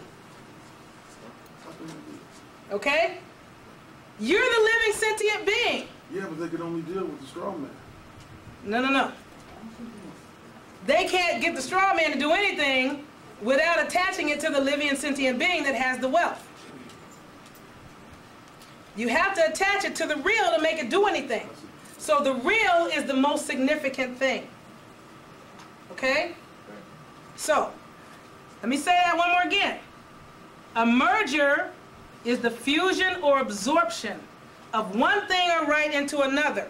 Generally spoken of, a case where one of the subjects is of less dignity or importance than the other. And here, when the merger occurs, the less important ceases to have an independent existence. So now, the substance of the thing is merged into and becomes a part of a separate thing with a new third identity. So here you come in, the living being. They have this case, this paperwork that really can't go anywhere without you. That's why if you don't show up, they put warrants out, because they can't move the paper until something living comes in. Okay? Now they can create the warrant without the living, but they can't move the case without the living, because you're the substance. So they take that which is substantial, unify it with that which is not, and create a third thing in confusio. All right, they merge you together. It says further here that as applied to rights, the term is equivalent to confusio in the Roman law, where the qualities of debtor and creditor become united in the same individual, and there arises a confusion of rights, which is often called an extinguishment. See, a lot of people just think about that in terms of banking, you know, and bankruptcies and this and that, but it goes further than that, because everything going on in the courts is about banking. That's why the judge sits on a bench, and the word bench, when you look it up, it means bank. They have to go after the real and pull funds and resources and raw material from that which is real and create this new thing, because they have a fake thing here that's doing nothing, it's just sitting there, till you come along with the living, breathing, they connect you, and now they have a third thing that can go into the funds and pull from the banking account. Okay? Now, it goes into extinguishment. Turn to extinguishment. And then we're going to get out of this stuff, and I'm going to give you guys the lecture, because this is, yesterday I was trying to make sure that this had nothing to do. Extinguishment. E-X-T-I-N-G-U-I-S-H,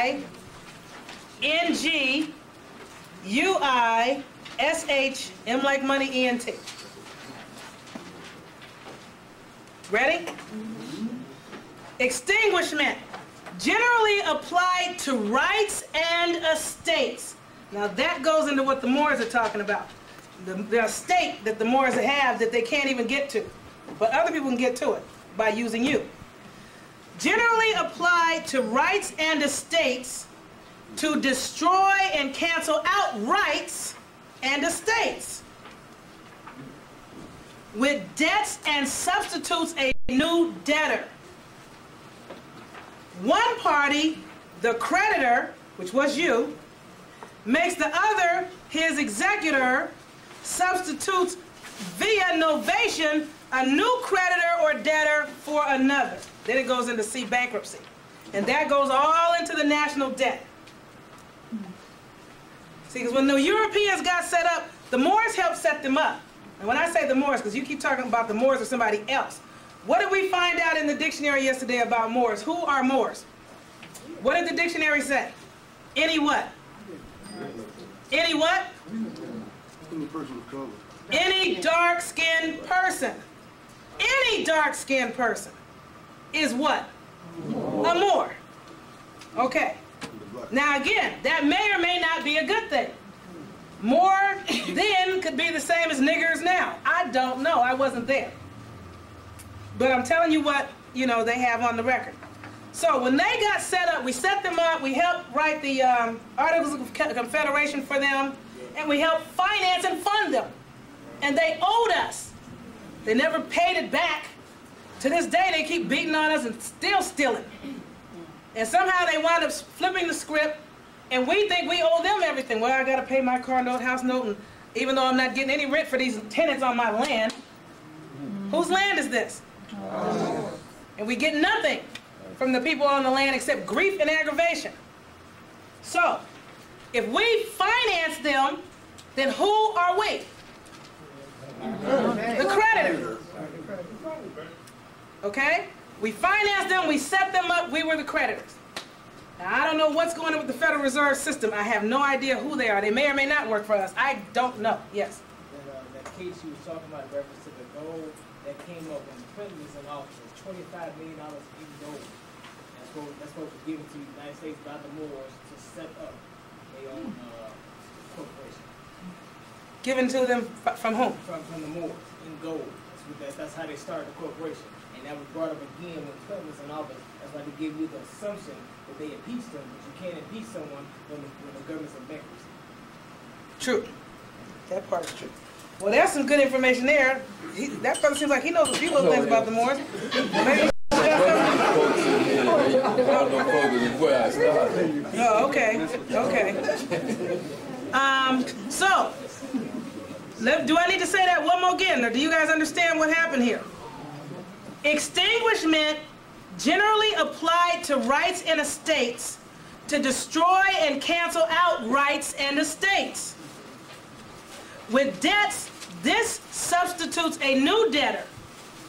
One party, the creditor, makes the other his executor, substitutes via novation a new creditor or debtor for another. This is why we keep getting beat up, because they don't ever want to pay us. At this point, when you start talking about interest, I don't think they could pay us. They can't. They can never pay.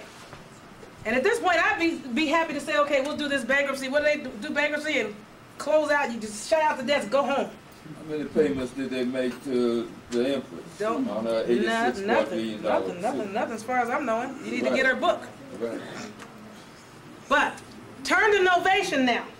And then we're going to start getting up out of this. The last thing I'm going to cover in this legality, because all we were doing was teaching you guys how to research. We started out with how to look up words in a regular dictionary. And then we went into how to decode things in the Strong's Exhaustive Concordance. And from there we went into Black's Law, and somehow we're still stuck on Black's Law, which we should have been done with all this yesterday, and today should have been just a lecture. Are you guys at novation? Yes, ma'am.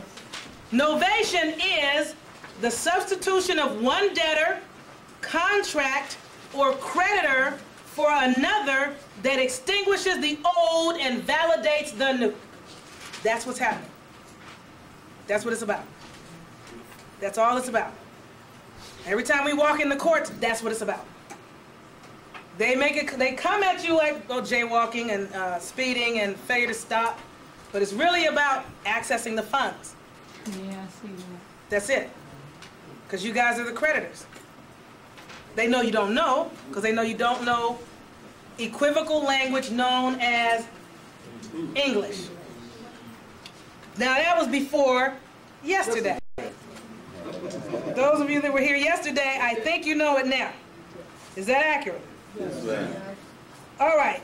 So we went over the power of melanin. Now that you guys have a little bit of clarity on that, I'm gonna yes. It leads to your other word that you stated, sentient. It's one that has the power of feeling, which leads to sentinel, who's watching over the sentient. Like a movie. You go ahead on, my brother. I'm scared of him. And you know, they as sentinels can watch, but they're not sentient enough to feel, or sentient enough to feel. What do they need in order to feel more? Melanin. And they get every time black person. Every time what, honey? Every time a person of color dies. Yes. That's the first thing they take. That's where all the melatonin, where do you guys think they're getting melatonin tablets and human growth hormone? Where do you think the stuff is coming from? They are not done trying to kill off more Moors. Right. Don't ever forget it. They need you. You don't need them, Right. but they have you thinking that you need them. We were doing very well without them. Now that other third type that I forgot to mention, I told you about the two types that I remembered, right? Inbred ones, genetically manufactured clone ones that were made here on the American shores, not in Europe. And the other ones I hear about but cannot prove or validate are the reptilian hybrid ones. I don't know much about that. I'm sure I know reptilians if they're out there, but none have shipped it before me yet, and until they do, it's just hearsay.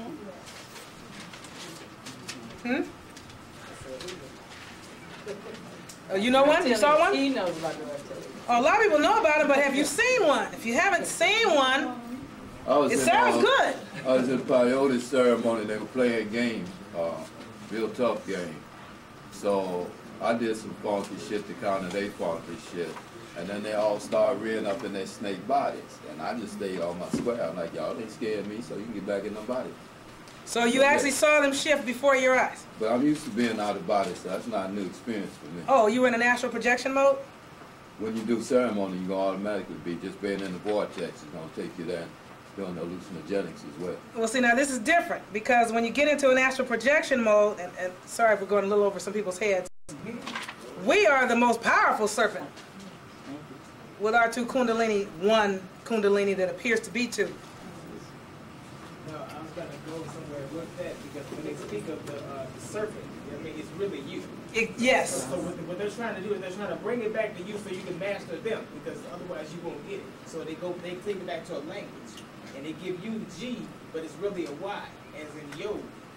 And this is what the Bush family studies, because Bush is the German translation from the Moorish translation, which is Cree for cat. It's cat and Cree, the last name Bush. And so you have this other movie that's out right now. It's called No. It just came out over the weekend. It just came out within the last week. But anyway, it's Barbara Bush is in it. Barbara Bush is in it. So at the end of the movie, if they focus in back on to the Bush, she's Aleister Crowley's daughter. Oh. They're trying to give it to you, but you're so closed-minded you don't see it. I don't think that's going to be the case for this group that was here yesterday anymore. I think now that things are going to start registering better.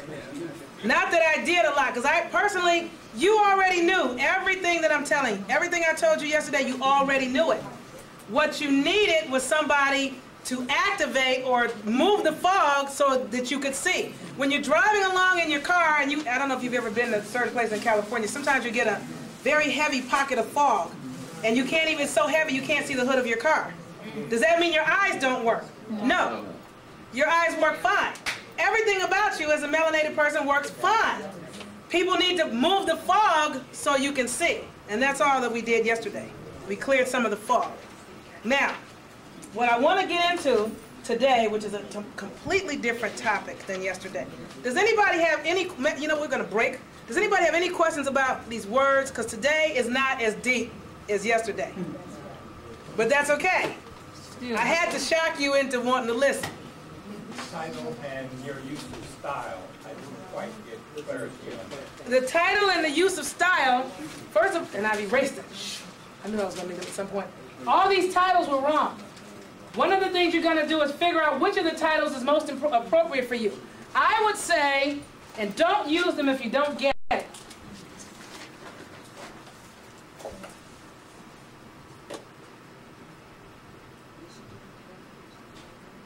Personally, this is my title. Yes.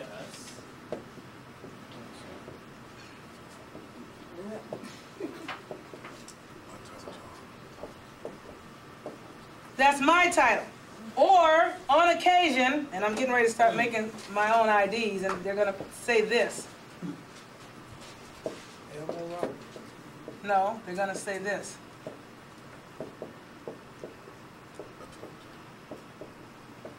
Oops, forgot the other H. Oops, I forgot the other H here too. My bad. I like consistency. Huh? I like consistency. Yeah, but you know, autochthon is a tricky word. A tricky word. Did you guys look it up? Or you just listen to me? Just listen. Turn to it. Black's Law. Turn to a regular dictionary. Turn to it in the regular dictionary. What I want to give you next is since we activated some power yesterday, now I'm going to give you some insights into how it was taken. Because a lot of people keep asking things like, so how did they get into power? How is it possible? Yes. Over the breakfast, you touched on the word blessed. So you went. Thank you for giving me that. I will go over that as soon as we finish our talk time, before we take the break. Then we're going to take a break and we're going to come back on a completely different page. The study group is over. Okay. Workshop. Okay, workshop. Whatever you guys want to call it, it's over. We're done with that. So you say go to the dictionary of it? On the word autochthon, A-U-T-O-C-H-T-H-O-N. That's what you are. The Europeans are heterotochtons. So who has it in their dictionary? Oh, the dictionary's up here. One sprung from the land. He inhibited. An aboriginal inhabitant. One of the primitive animals or plants of a region. Now remember, primitive, don't get twisted on the word primitive. The word primitive means prime, means first, means most. I don't like best, but I'm going to say best, because best means beast. Woo!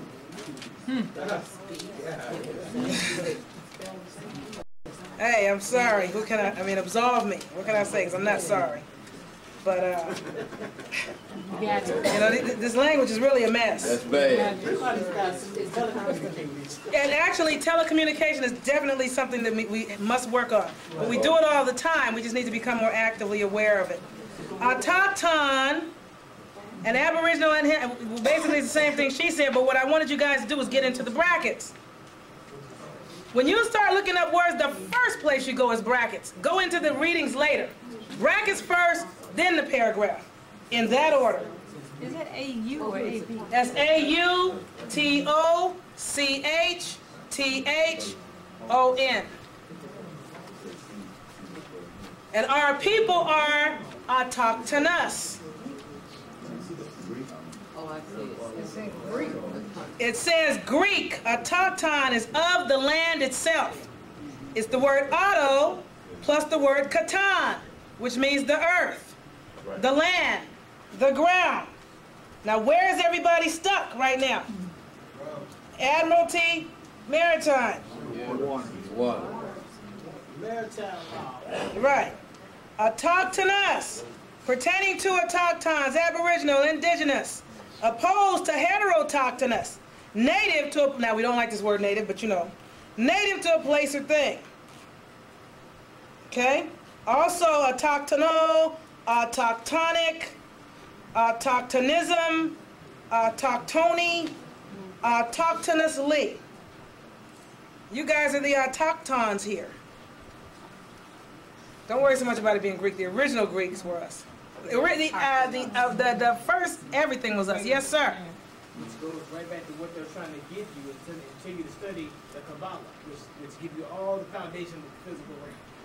That's what the Kabbalah does. It shows you what. Y'all need to get this brother to do a lecture. This brother knows some stuff.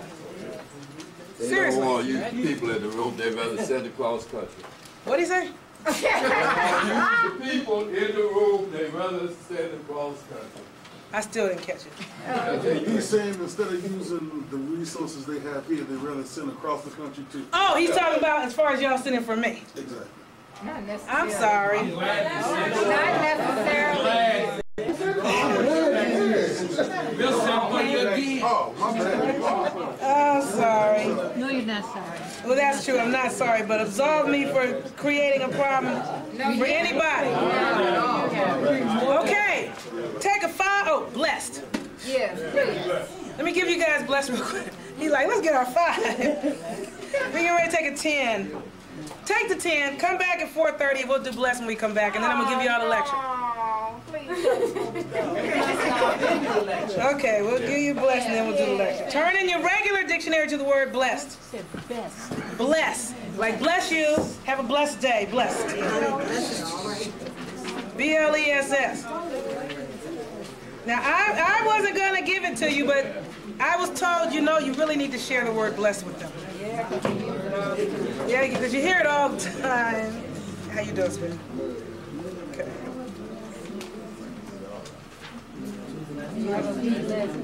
You ready? Oh, my bad. Yeah, I got the regular dictionary. All right, it's in the regular dictionary. The word bless means to consecrate. Now, that's the word we're going to look up in a hot minute. But see, in the brackets, it's from Middle English, blessin. From Old English, bletsion. Bledsion. To consecrate originally means with blood. It does mean to bleed a thing.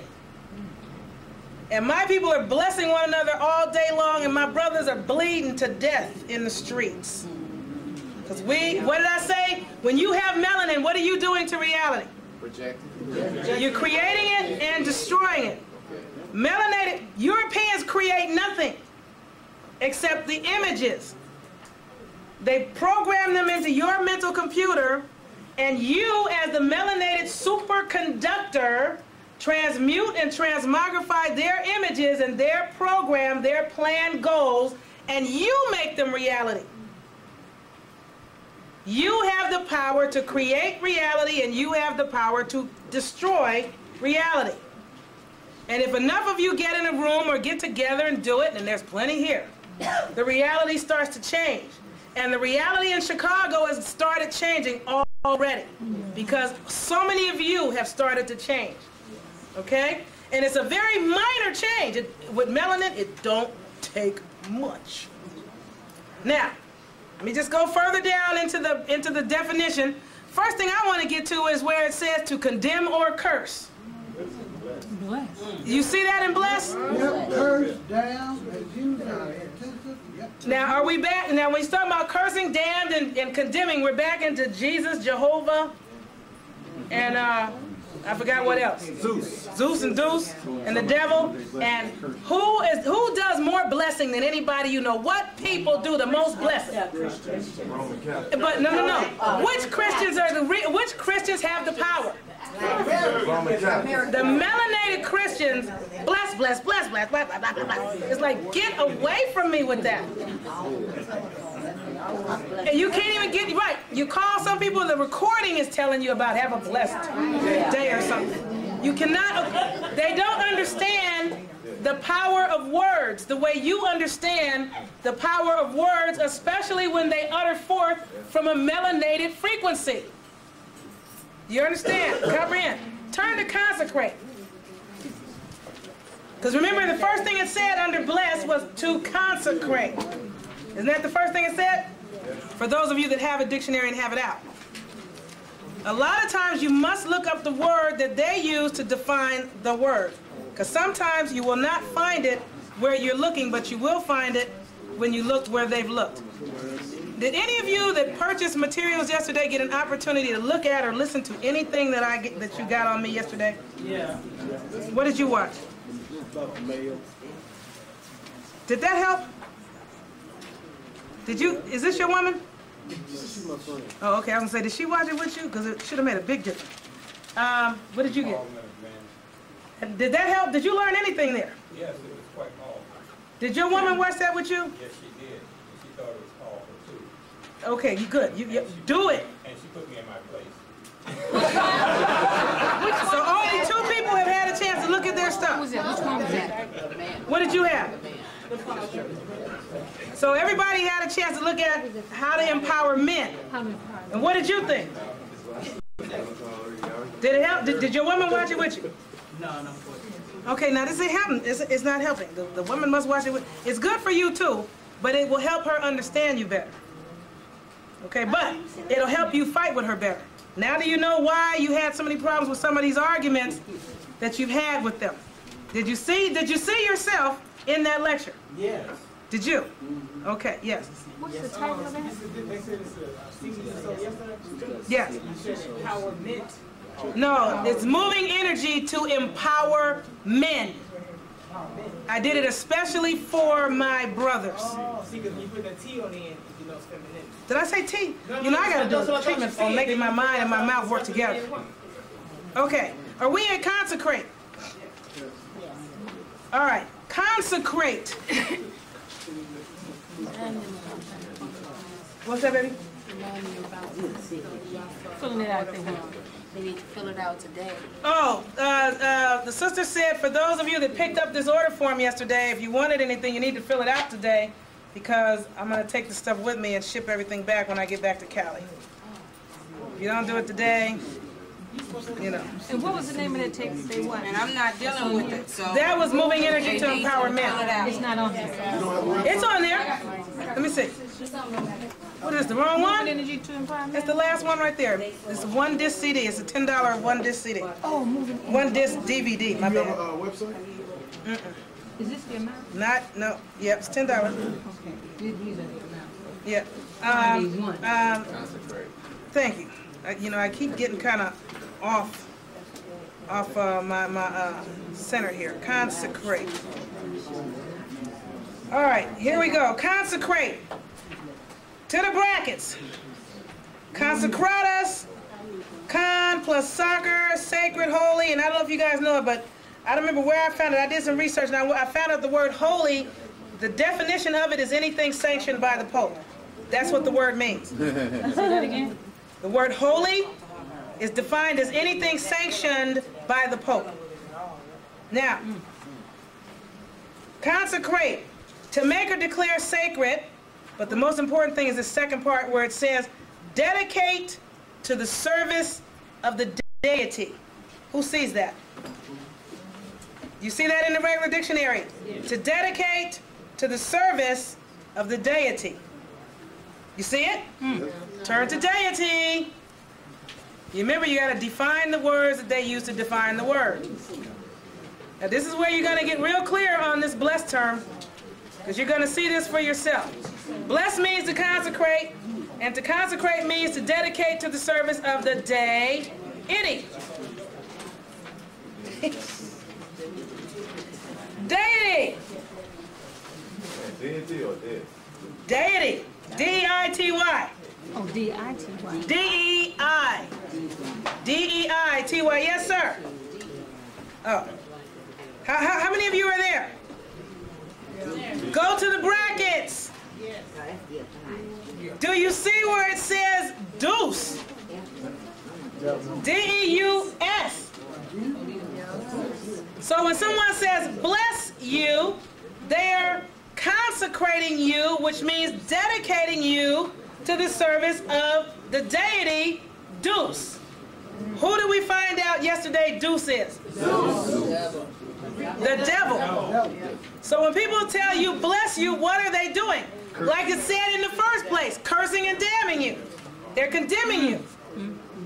Now you can't correct. you know, everybody you see, so you just say, like, okay, thank you, and fix it in your own head. Go, okay, clean that, purify, correct. Purify that, purify that. That's what you think to yourself. If it's people close to you that you know, you can tell them, please don't say that to me. Don't pray for me, don't bless me. You don't want anybody praying for you because you don't know who they're praying to.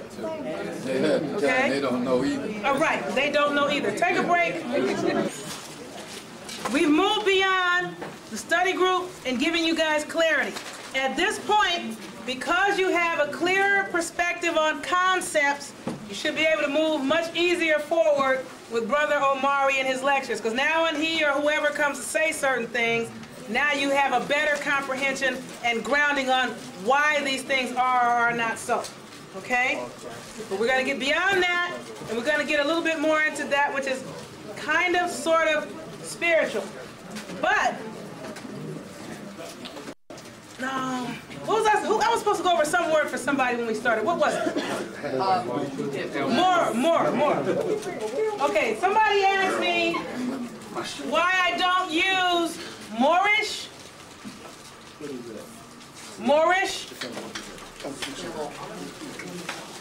As opposed to Almorican. First of all, you know, don't misunderstand. I'm not a title tripper. I don't care about titles. I'm just Sister Yafa. That works for me. But I was granted a charter to head up Moorish Science Temple, and I am a Grand Sheikess of a Moorish Science Temple that I have since shut down, called Temple Number 0. But my experience, and I hope I don't disrespect any of the individuals that are here that are still actively involved with Moorish groups, the Moorish Science Temples are off the hook. I mean, you know, there's too much testosterone going on, there's too much wrong, and everybody's out here doing a lot of things wrong in the names of Moors and Moorish Americans, and I have to be kind of away from it at this point. So my thing, I'm with Dr. Hannibal. We need to get beyond Moorish because that's all tainted and damaged now. And find something that's not damaged now. Now, I don't think that we're evolved enough to go back to the phraseology Lemurian because we're still at a relatively low frequency and not remotely high enough to classify ourselves as Lemurians anymore. So all I can get with is Almorican. You know, if you take American, remember I said vowels are removable and interchangeable. Right. AL means from or down from or comes from, in addition to other things. But an Ican, you have Jamaicans and Puerto Ricans, Mexicans, you have a bunch of Icans. So I am a Moor-Ican, okay? An Almor-Ican, which is really an American. You can either say American, Almor-Ican, but I want to get away from what the Europeans put because that gets too much into mercenaries here, which is a whole another definition. But the word Morocco, and I did not bring the dictionary.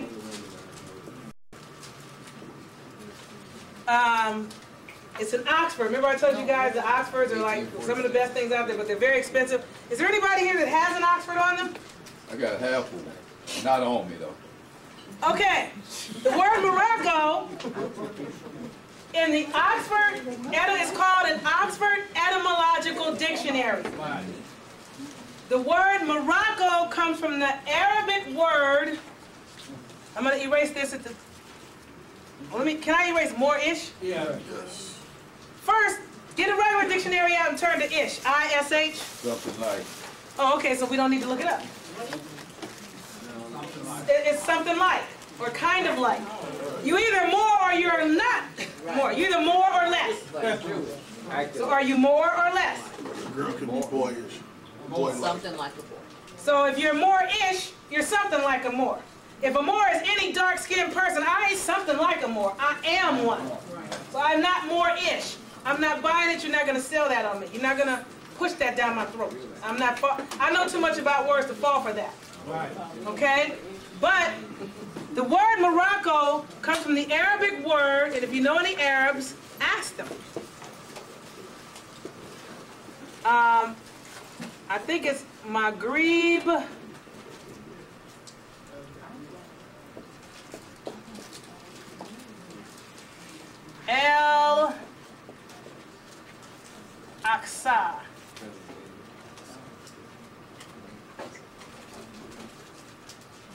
Maghrib al-Aqsa.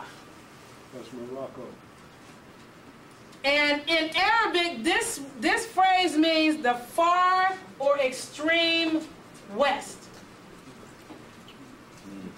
So, if Morocco means the far or extreme west, according to the Europeans and their maps, America is where? West, far The extreme. furthest extreme west. Right. So if this is the furthest extreme west, this is where?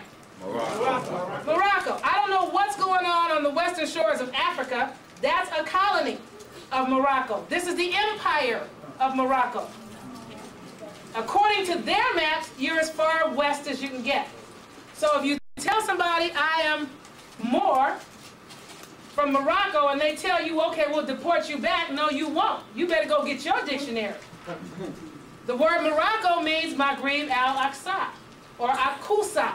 Who had a song out back in the day? Mama Cool, Mama Sa, Mama Akusa.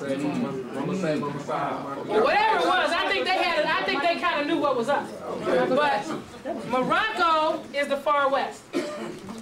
And we're the people that were found here when the Europeans came to the far west. So I am Al from Morocco. El Morocco or El Morocco. But the individual people from Jamaica are not Jamaica, they're Jamaican. The Puerto Ricans from Puerto Rico are not Puerto Rico, they're Puerto Ricans. So I'm not Morocco, I'm Morican. That's me, that's my logic.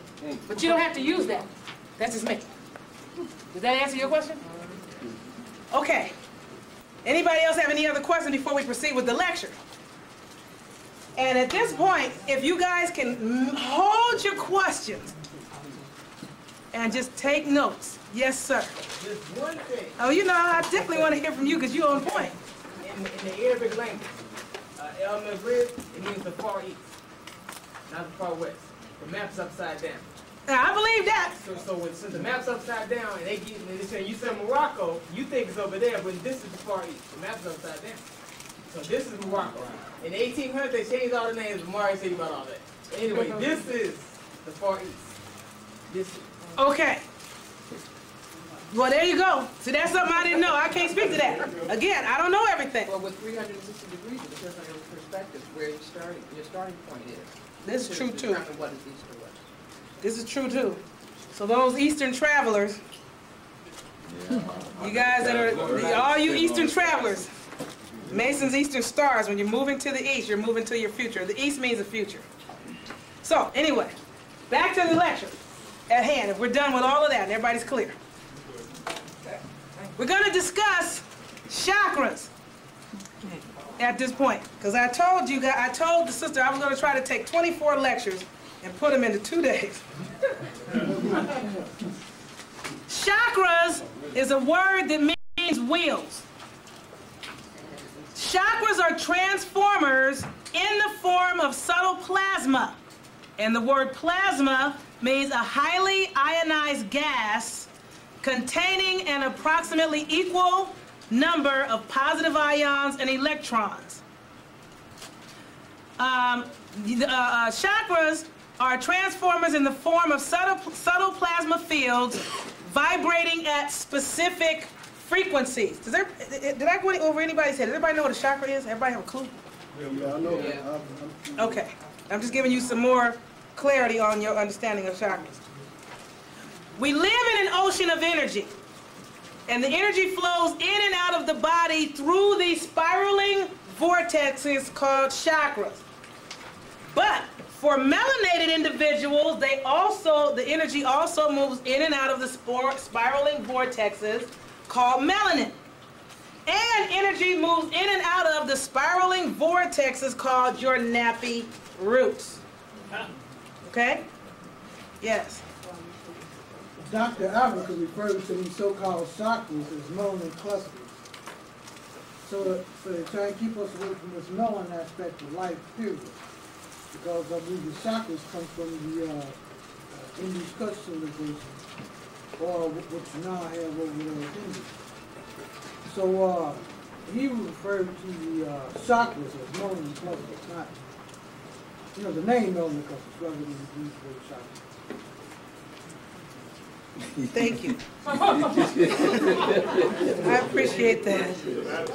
Hopefully that was helpful. Okay. These spiraling vortexes convert impulses from one frequency to another. When the energy of one octave is open, then the other octaves open up through a resonating effect. So what we did yesterday is start opening some of your spirals and start resonating the way they're vibrating and the frequencies that you're moving at. And that's a very powerful thing for you as individuals. Now, we have hundreds of chakras, but most people focus on 9 in particular. And you guys know what those are, right? Okay. Is there anybody that doesn't? No. Okay. You gotta know about okay. There are 9 that people focus on most of the time. The first one, the base one, is the root or sex center. That's located in the vicinity of the groin. Then you start moving up, you get closer to the navel area. That's one that's the navel center. The solar plexus is right there. Now those two are kind of close, almost one behind the other. Then you move up into the spleen. There's another one in the heart center.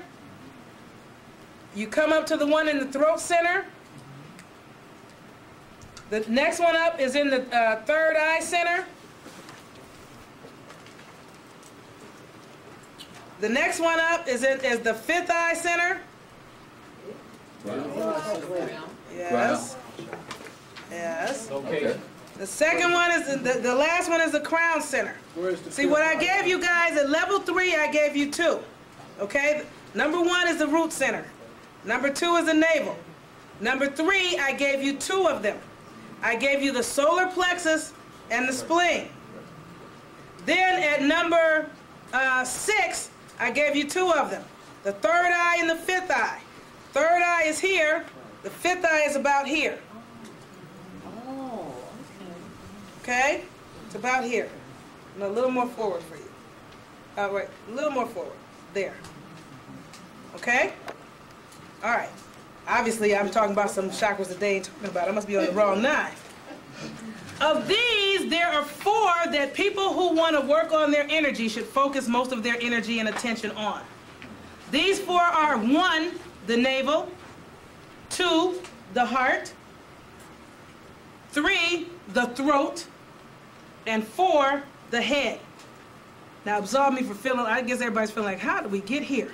Today was supposed to be nothing like the first half of the class. The navel center is the solar power of transformation. And it is said to be turned upward with approximately, well, they say 64 petals. The heart center is said to be turned down with 8 petals. The throat center is said to be upward or turned upward with 16 petals. When I say petals, they look like lotus flower petals. That's what the symbol itself represents. Okay, cool. So we in business. The heads, did I already do the throat center? No. 16. Okay, right, 16. The head center is the lunar force of distillation, and it is said to be turned downward with 32 petals. That's why in ancient Kemet they would show the sisters and and all these lotus flowers. Huh? There are 32 petals. The head is the lunar force of distillation. Okay, see, people got it. Your head is the lunar. Down, getting lower down is just solar. Okay? What was the number for the throat or petals? 16. Now, the reason I'm giving you guys this is because I gave you some information yesterday on melanin and the power of melanin and what you are as a superconductor of millions and millions or billions of spiraling melanocytes. And the darker you are, the more walking power you are. You are power and energy in motion. All right. Now, A well-fortified aura, because this is what you're going to start working on. As you start clicking and resonating, your aura is going to start to tighten up.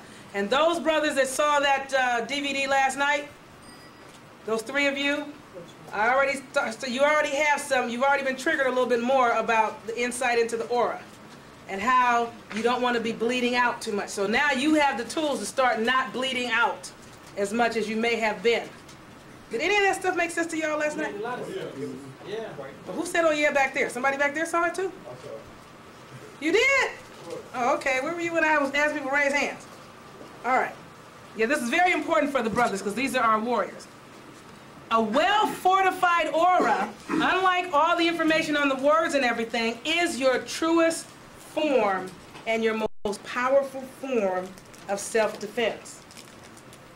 It is the aura that is the first thing that's going to keep a lot of nonsense up off of you. Right. From knucklehead youngsters to stupid-ass cops and everything else. That's what you want to start working on first. But you had to get the clarity triggered yesterday to even get you here. Because some people would have been still stuck in the church if I'd have started talking about this. That's why I did what I did yesterday. You understand? All right. The aura has 2 main divisions. This is very important information. 2 main divisions. Now, those of you that already know, I'm sorry if I'm going to bore you to tears. One is known as the psychic beta force. And the psychic beta force is the field of emanated total personality energy that is radiated by the astral body. Because you have more than one body. You have the physical body and you have other bodies. You have thought bodies, ethereal bodies, astral bodies, psychic bodies. You have other bodies. Now, the psychic beta field has greater brilliance, brighter colors, and a swifter variance to emotional and spiritual conditions. It changes faster than the other one. Okay? So if you start out real good, having a good day, and all of a sudden something goes wrong, that particular body will start changing colors faster than the other one. Now the other one is the physical alpha field. That one's connected more to your physical body. And it is the field of electric energy that emanates from the physical body. Okay? Now, they tend to be almond or leaf shaped. They're usually, can I erase this?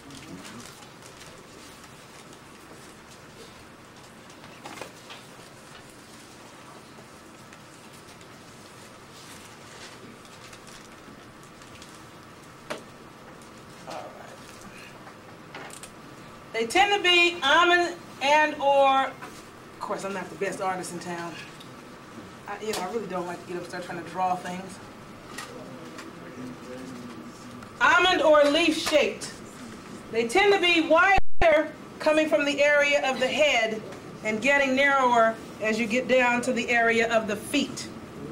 Now, this thing has been called a few things. Some of the things that they call it, if you want to start researching it, are the aura. It's also been called a halo. It has been called a nimbus. Another word for it is glory. It's also called an egg. And it's been called also a mandorla. I personally just call it my cloak, but you call it what you like to call it. Now, let me see. The 2 bodies, the one for the physical body and the one for the psychic body, are tied to one another the same way your psyche and your body are connected. A powerful aura is required to shield you from the 3 primary forces that are set in motion every day to attack you. Now I'm going to give you the 3 things that are attacking your butt every single day. You may or may not be aware that you're under perpetual attack, but you are under perpetual attack, day in and day out. The first form of attack are the unintentional ones that people do not mean to be attacking you. But nonetheless, you are in battle. These come from your relatives, friends, neighbors, co-workers, and the occasional stranger you encounter. Like, for example, the ones that say, oh, have a blessed day when you get off the bus and you've been talking to them. These individuals they lack knowledge, and because of their lack of knowledge, it allows their alarm and indignation about, for example, your lifestyle choices. Like maybe you're wearing a turban and they have a problem with it, or you might be gay and they have a problem with it, or what, you know, whatever the situation, you got a white girl and they got a problem, whatever the deal is, somebody has some issue with you and your choices. And frequently, it might be something as minor as, what do you mean you're not coming to church today, sis? You going where? To see who? So you out for who? Little things like that, believe it or not, are eating away at your energy field. They're chipping at your power.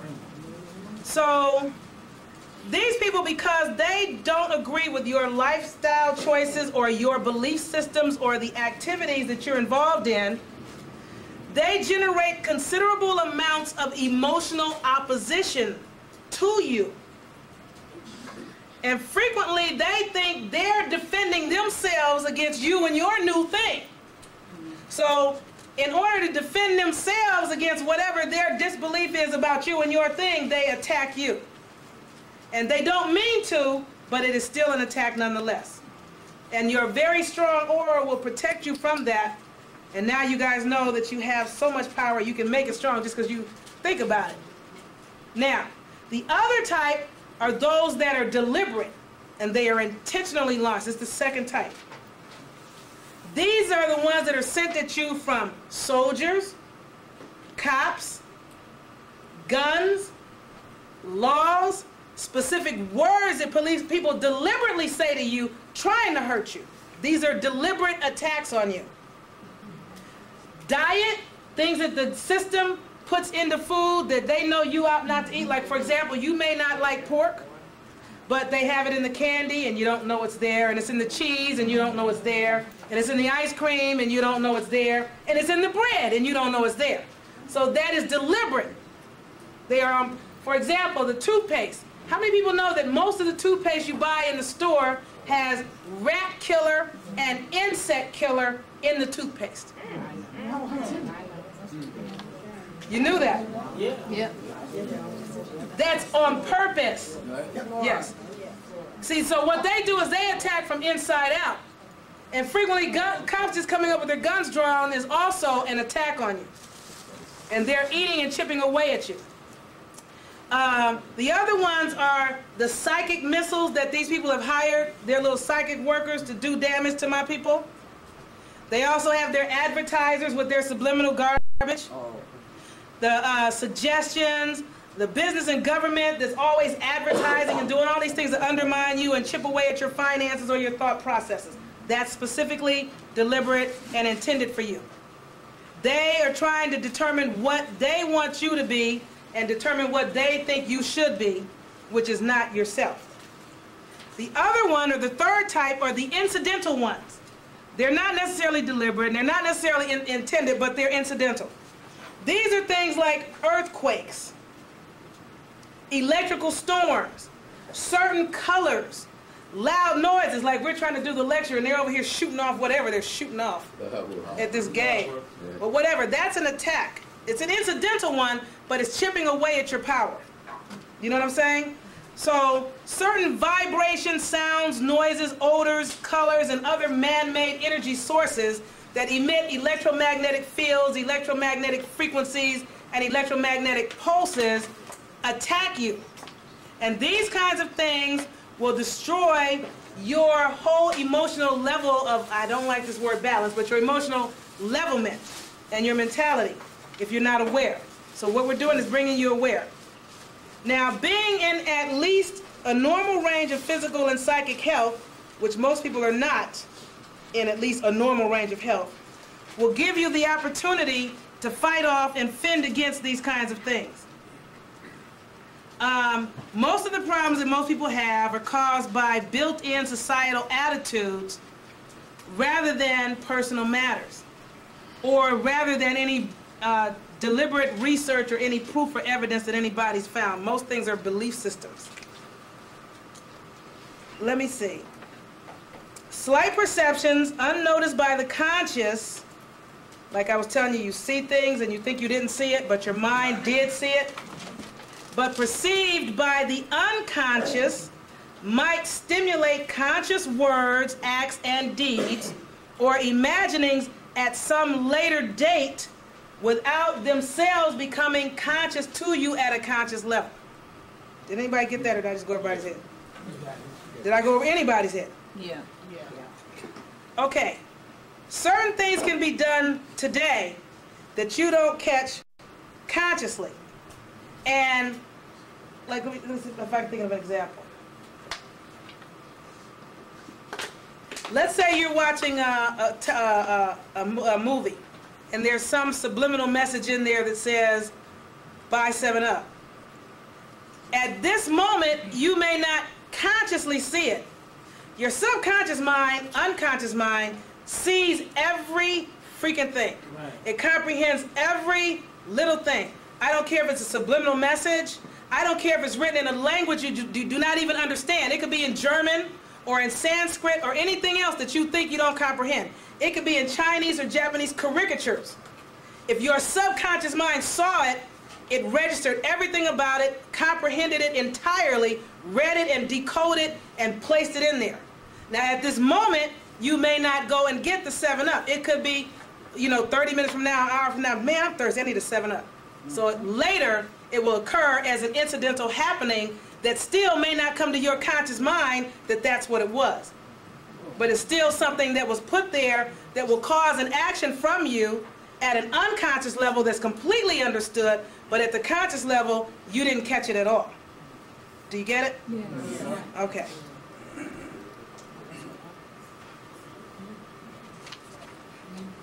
Now, one of the things that you want to understand is that the psyche is able to produce conscious action from unconscious experience, including things that occur in dream state.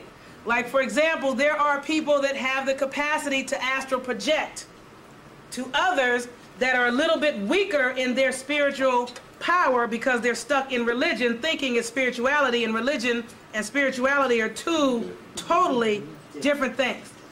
Religious people are not necessarily spiritual, and spiritual people are not necessarily religious.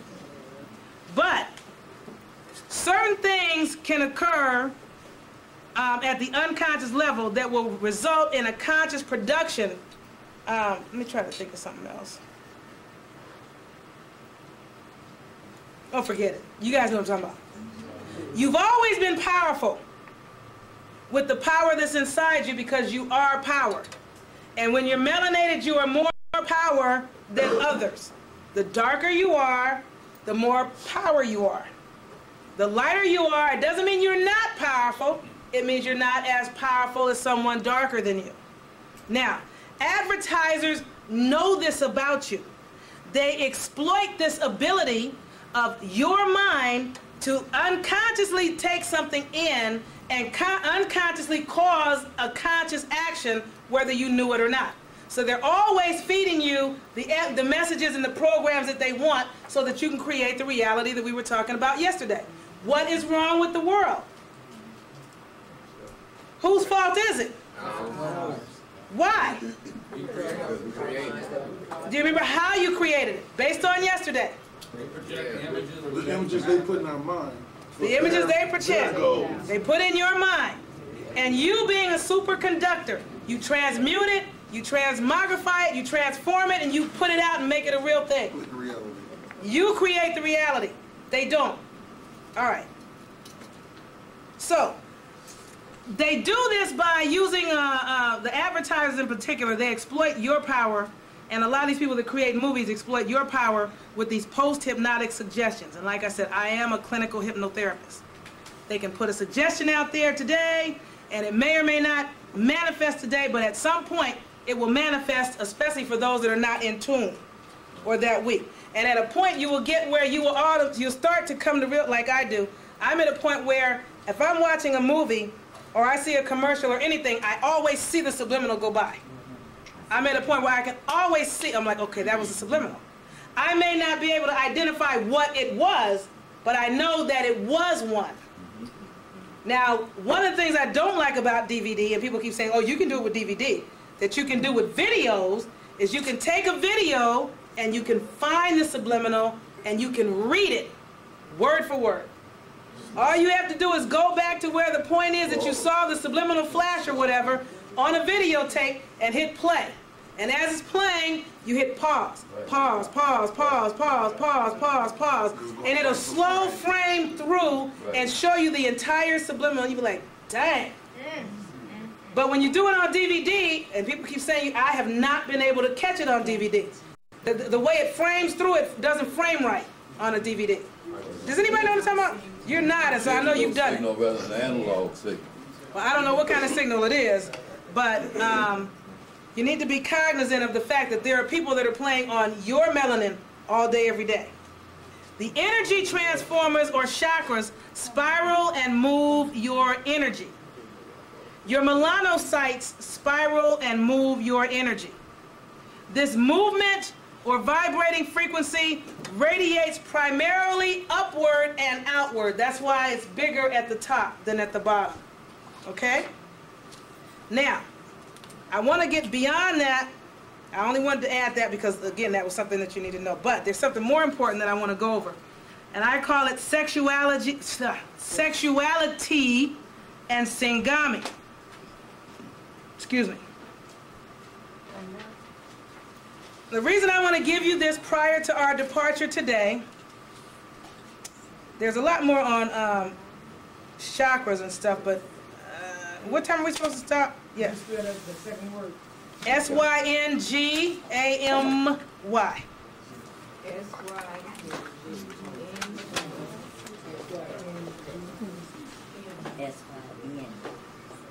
S-Y-N like Nevada, G like George, A, M like money, Y.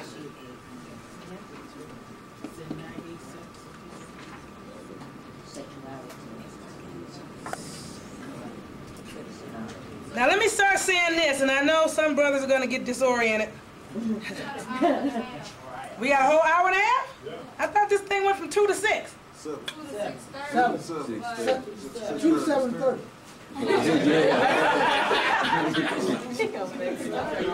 2 to 7:30, 2 to 6. Y'all need to let me know so I know just what to give and what to hold back on. 2 to 8:45. It was 2 to 6:30, but if you want to go to 7, that's fine because we started 30 minutes late. Yeah, 7 o'clock.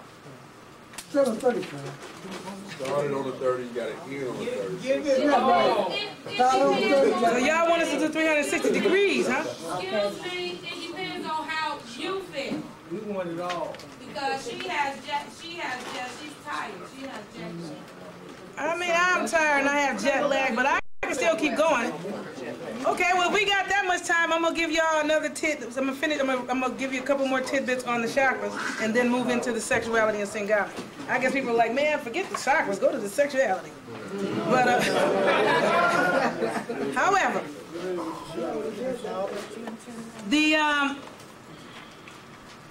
I don't know if I told you, but I don't think I did. Your chakras, which are transformers, as well as your melanocytes, are multi-dimensional. Did I mention that? No. They're multi-dimensional and can go through quantum dimensions. The movement can be amplified by your own intellect, your physical movement, your breathing, certain sounds that you cause, and eugeration. I call it eugeration, other people call it conjugation, some people call it sexuality. I don't like the word sexuality because it's too much like sexuality. And this word means to cut and sever. You guys do know that, right? Yeah. Okay. So I prefer this word.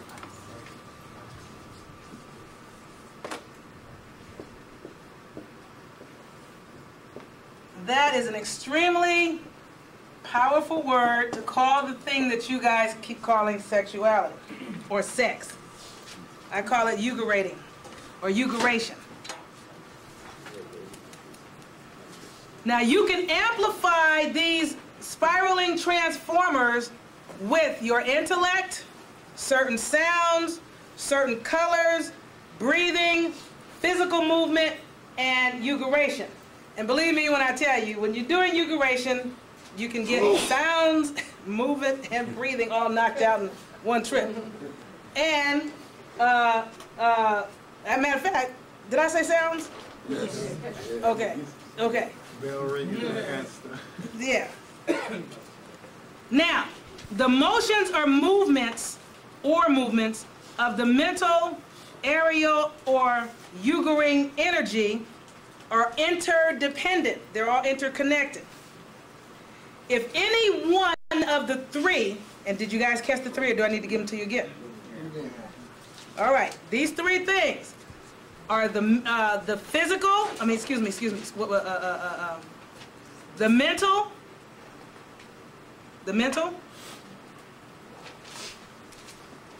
that which is the aerial, which is floating around in the energy around you,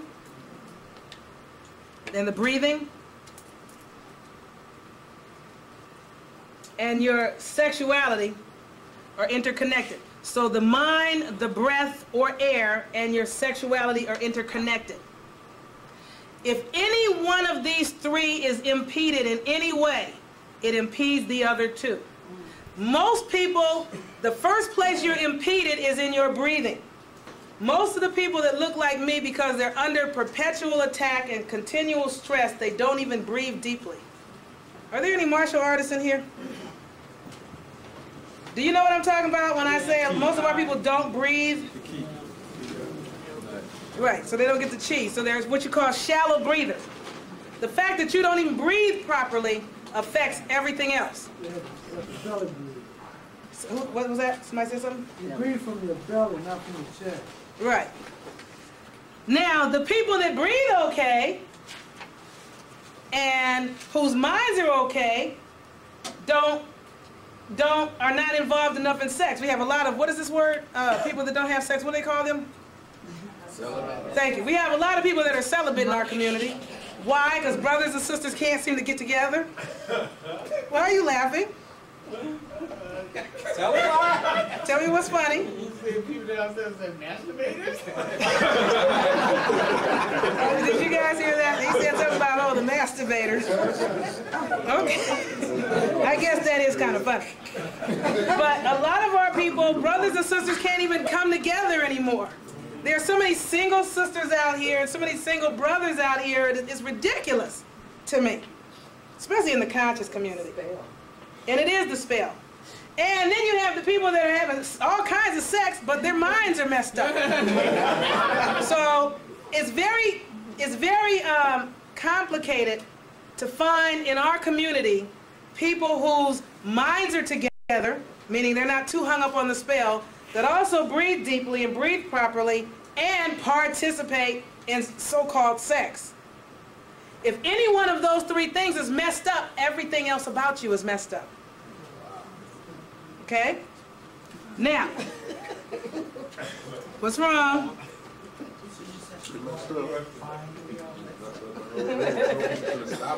Okay, let me give you some information on breathing. And I don't know if I'm going to do it. I might have time. Because the sister did ask me to give you guys a particular breathing technique. I have an extremely, and it's not mine, okay? Nothing I'm telling you is my stuff. I have an extremely powerful breathing technique that if we have time at the end, and y'all don't let me forget, I'll share it with you. You can't do that now. Just out of curiosity. Do it. That's a long time from now. Do it now. I need to be able to think so I can hear what you're saying. And you know, we should have made copies of that. Let me see if I can find my breathing notes here. Y'all actually want to stop right now and start breathing? I need to be able to concentrate so I can take this out of here and help somebody Yes, else. sir. The sexual part, I mean, that's also magic. It is magic. That you can pull stuff from out of the spiritual realm into the physical. Yes, you can. I like him. Y'all really need to have that brother do a lecture. Seriously.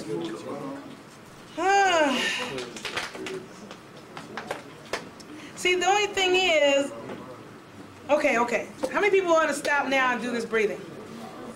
I'm raising my hand for Well, I don't see. I need to see your hands go up. How many people want to hold it till the end? Okay, we'll hold it till the end when we get home. Don't let me forget. Don't let me forget. All right. Breathing and prolonging your breath, or getting the capacity to hold your breath at longer intervals, will lead to supernormal powers. And when you're melanated, you will become more supernormal than others. When they talk about Superman, how many people have ever seen this show that comes on television called Smallville? Anybody here never seen Smallville or Superman? I know Superman. Anybody here never seen Superman? Okay. I'm gonna just give you guys this. Can I erase this? I mean, I think we know that Jessel. I guess he's like a young Superman or something. Who is Superman? Who is Superman? No. Who is Superman? Oh, Kal-El. I am. Who is his dad? Joel. What have the Moors been telling you guys? What are the last names of the Moors? There are 5. El, Ali, El, Bay, and Day. Now they couldn't make Kal-El, Kal-Ali, because y'all would have figured that out real quick. So, his name is Kal-El. And Jor-El, remember J, I, and Y are the one and the same. Who's that? Who's Yor-El? Yor-El! Yor-El! Okay? The Smallville and Superman shows it's hard to get with those because they made Kal-El a European dude. But from what I comprehend, from what I remember, what I recall, the very first Superman comic was written by a brother about brothers. It wasn't the first DC comic. You know, Europeans have a good way of getting their hands on things that are ours and making them theirs. So now DC Superman comic is supposed to be created by whoever. But it was a brother that created the first Superman comic about a brother. You guys are Superman. There's a book out. Who's this book by a brother called Superman to Man? Y'all need to get that.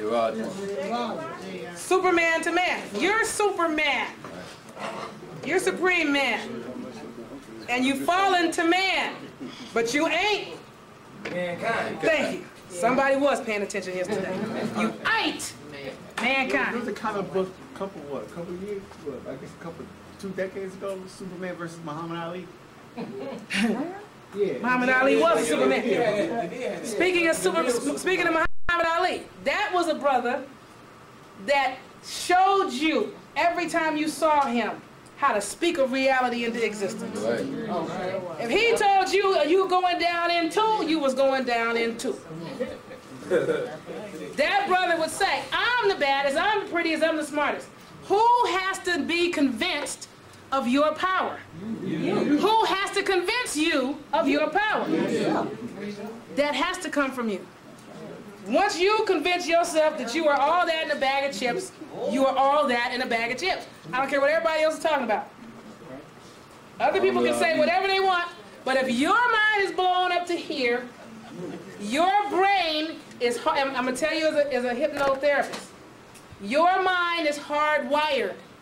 It is required to respond to your voice above and beyond anyone else's. You have the power to program and reprogram your mind. If you do not, and you fail to give it orders and instructions, then other people will give it orders and instructions. So, now that you're clearer on words, go home and start creating some audio cassette recordings and playing them over and over at night while you're sleeping. I need a whole lot more money than I currently have. Okay. Thank you. Parliament program and reprogram. And you should use the word need. Something like, huh? You should use the word need. You can use the word need. Did you look it up? You looked at So nice need yesterday. and want is okay to use? You can use one. You'll be prepared. See, because this is the problem with melanated people. What do most melanated people say when they need more money?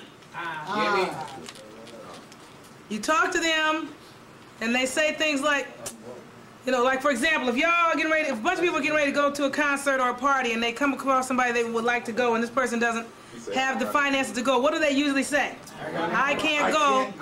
I don't have, I don't have enough money, or I can't afford it. What they should be saying is, well, I would really like to go, but I need a whole lot more money than I'm currently toting to make this trip. Right.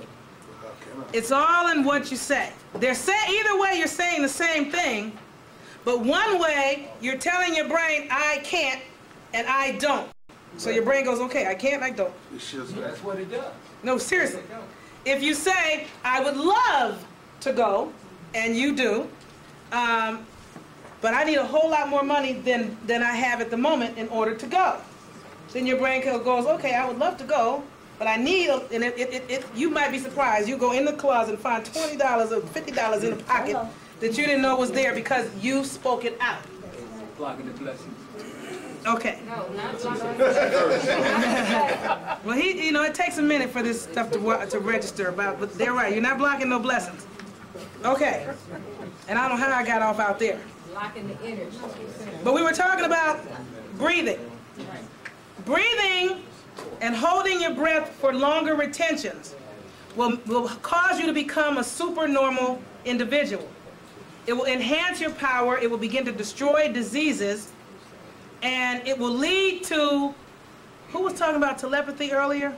Where's that brother? Yeah. It will lead to the capacity to interact telepathically. It will increase your powers of clairvoyance. It will increase your powers of clairaudience, destroy physical weaknesses, and it will burn up old karma. Yes. Holding your breath? The capacity to retain a breath for longer intervals, which comes with practice and time. Talk to the martial artist there. Expanding your breathing deeper and deeper and deeper in the abdomen, and being able to hold the breath for longer and longer retentions. See, the thing that we study in Bhagavad is that, first of all, I can't go to the lecture, I just give you one end to the other end. First of all, we're breathing at a beast. We're breathing 18 minutes per minute, which is breathing like this. That's a beast. That's the problem. The way we want to breathe is breathe in 30 seconds in and 30 seconds out at all times. That's the mastery of breathing we're trying to get to. Okay, did y'all write that down? Sounds like a tidbit. Anytime somebody's giving you, just because an individual's not up here at the podium, doesn't mean they're not dropping something unique. 30 seconds, breathe out almost everything. Even if you run, you should try to master that. That's what you're talking about, slowing down, disease and all that. All right. One must know that the improper flow of energy is the cause of most of the mental and emotional problems that you have. So those of you that are stressed out and on antidepressants and the whole nine, this is what's going on. Your energy is not flowing properly through your chakra centers, through your breathing, and through the melanocytes. You really can't control that, but everything is affected. Okay? The effect of these problems is neurotic, psychotic, criminal, and sexually perverted behavior. Those are the things that begin to occur with people that have these different blockages. So, the lotus petals that I was talking about earlier that they call the chakras, those are feminine symbols. That's what I'm saying. I'm getting ready to start probably tacking on. The sisters are going to love this. Brothers are going to be like, oh, shoot, I'm ready to go. These are feminine symbols, and the reason they're feminine symbols is because the lotus has threefold nature, like women. And it's very similar to the Enlightenment phases of man. It's three-part evolution. First, the lotus has its roots in this muddy soil of earth. The stem of the lotus plant rises up through the water, and the petals of the lotus sit above the water on top in the air. So it's at all three levels. There's something very similar that can be said about roses too, and thank you for the roses. Those are some very powerful flowers also. They're multidimensional as far as spiritual. Lotus flowers are multi-level, earth, water, air. Roses are multi-dimensional. Now, one of the things that you want to comprehend, what was I saying? Man evolves, that's what I was going to say, in these three phases, through matter, then the intellect, then spirit. And another word for spirit is stagnation, superiority, or supremacy. Okay? So you go from stagnation to superiority, and then you go to supremacy. Or you go from matter to intellect to spirit. So we're going from the base of things and we're evolving up. We're going to get into sexuality in a minute here because it's a part of personal power. Sex can do two things. You should write this down. It can either rejuvenate the individual or it can debilitate the individual. It depends on whether the individual circulates or expands their sexual energy. Expends. X-E-P-E-X-P-E-N-D-S. So if you circulate your energy, then you're going to evolve. If you expend it, then you're not going to evolve. Okay? All beings used to be heavily melanated. Way back in the day, everybody on the planet was melanated. Everybody on the planet was what they would call a type of female. Have you told them this yet? Yeah, the Bible. No, Amari, and one of the Bible says that. Well, no, yeah, the Bible seminar that he gave last week, I think he talked about female. No, I'm just wondering if you've mentioned it. Okay. Back in the ancient days, all beings were melanated and what would be classified a female, but they were androgynous hermaphroditic. They had both a womb and an extended clit that was in the form of a phallus. They were more feminine because of the fact that they had the womb and breasts and could birth and nurse. That's why they were considered female, although they were both male and female. At some point, we split off and became females over here and males over here. That was where the problem started, and we've been having problems since. Now I'm getting ready to give it to you. The ancient original teachers of archaic mysteries were four mothers called the Wu, W-U. Write this down. Huh? Wu. Somebody knows. I heard a sister say she know about it. Clinical psychology is where you learned it? Okay, look where she learned it. In clinical psychology. In the what? Is that European schools? You know it. But, huh? They do know it. But I also had the type of parents that did a little other things that was indigenous. So that's what I'm talking about? Yeah, there you go. See? Now, the Wu were female shaman and priestesses. Can I erase any portion of this? Yes.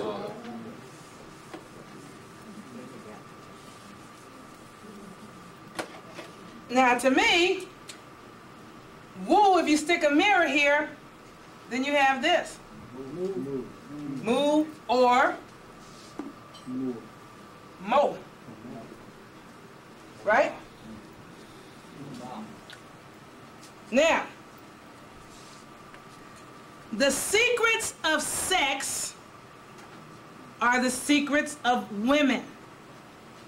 And men think they know everything when it comes to freaking sex. And women can't tell you anything because you just don't want to hear it, so they don't tell you anything. And a lot of times they want to tell you things and don't know how to tell you things because your egos just get so far out there in the mix, you know, that you... See, sisters are laughing. Ladies, am I lying, brothers? You're not lying. That's right. You're not lying. Oh, okay, I even have a brother that's admitting. Now,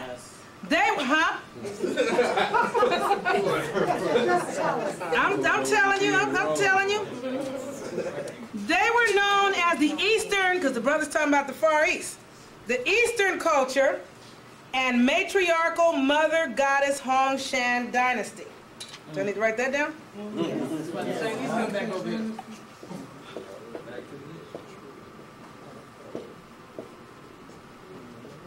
Now, see, the Moors always talk about the Shang dynasty, the Shang dynasty. They need to go a little further back. Well, The Hong, excuse me? So where we gonna find information on the Hong Shang? It's out there. Go find some books, go to the library, get on the internet. Okay. There's some books out on sexuality and sexual magic. Find some sexual magic books. Hashtag Beverly Randolph. Huh? Hashtag Beverly Randolph. Okay, they just gave you one particular, give it to them again because they didn't hear that. Pascal Beverly Randolph, and also the Dial of Sexology by Stephen Chang. There you go. We show you how to recirculate the seed. All right. The matriarchal mother goddess Hong Shang dynasty was one of shamanism, animism, and matriarchy. Not animalism, animism. Don't get them mixed up.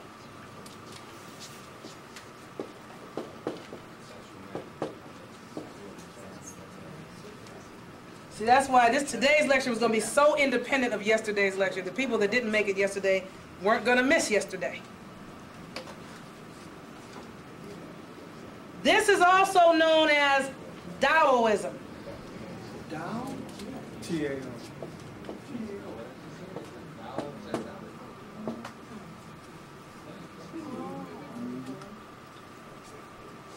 The Shang dynasty, the one that the brothers that are Moors keep banging on, was a dynasty of melanated brothers, and they became the dynasty that was known as the Great Yin Dynasty. Yin and not yang. Yin. Y-I-N.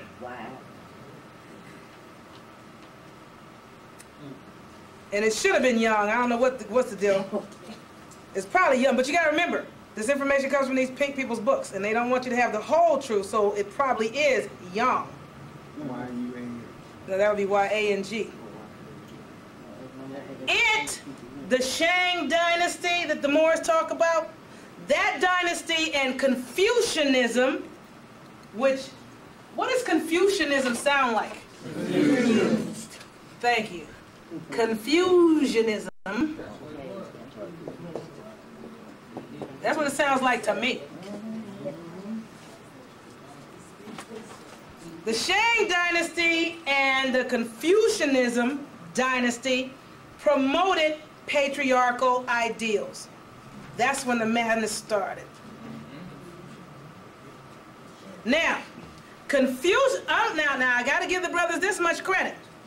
They weren't beating up the sisters in the Shang dynasty. They were just promoting penises. However, Confucianism, on the other hand, opposed matriarchy, hated it.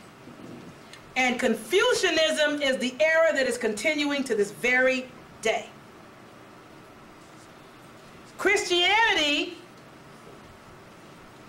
is where hatred of women and hatred of melanin originated. This is one of the reasons why people that look like you should never touch Christianity with no pole of any kind. Can't be a Christian. It ain't even possible.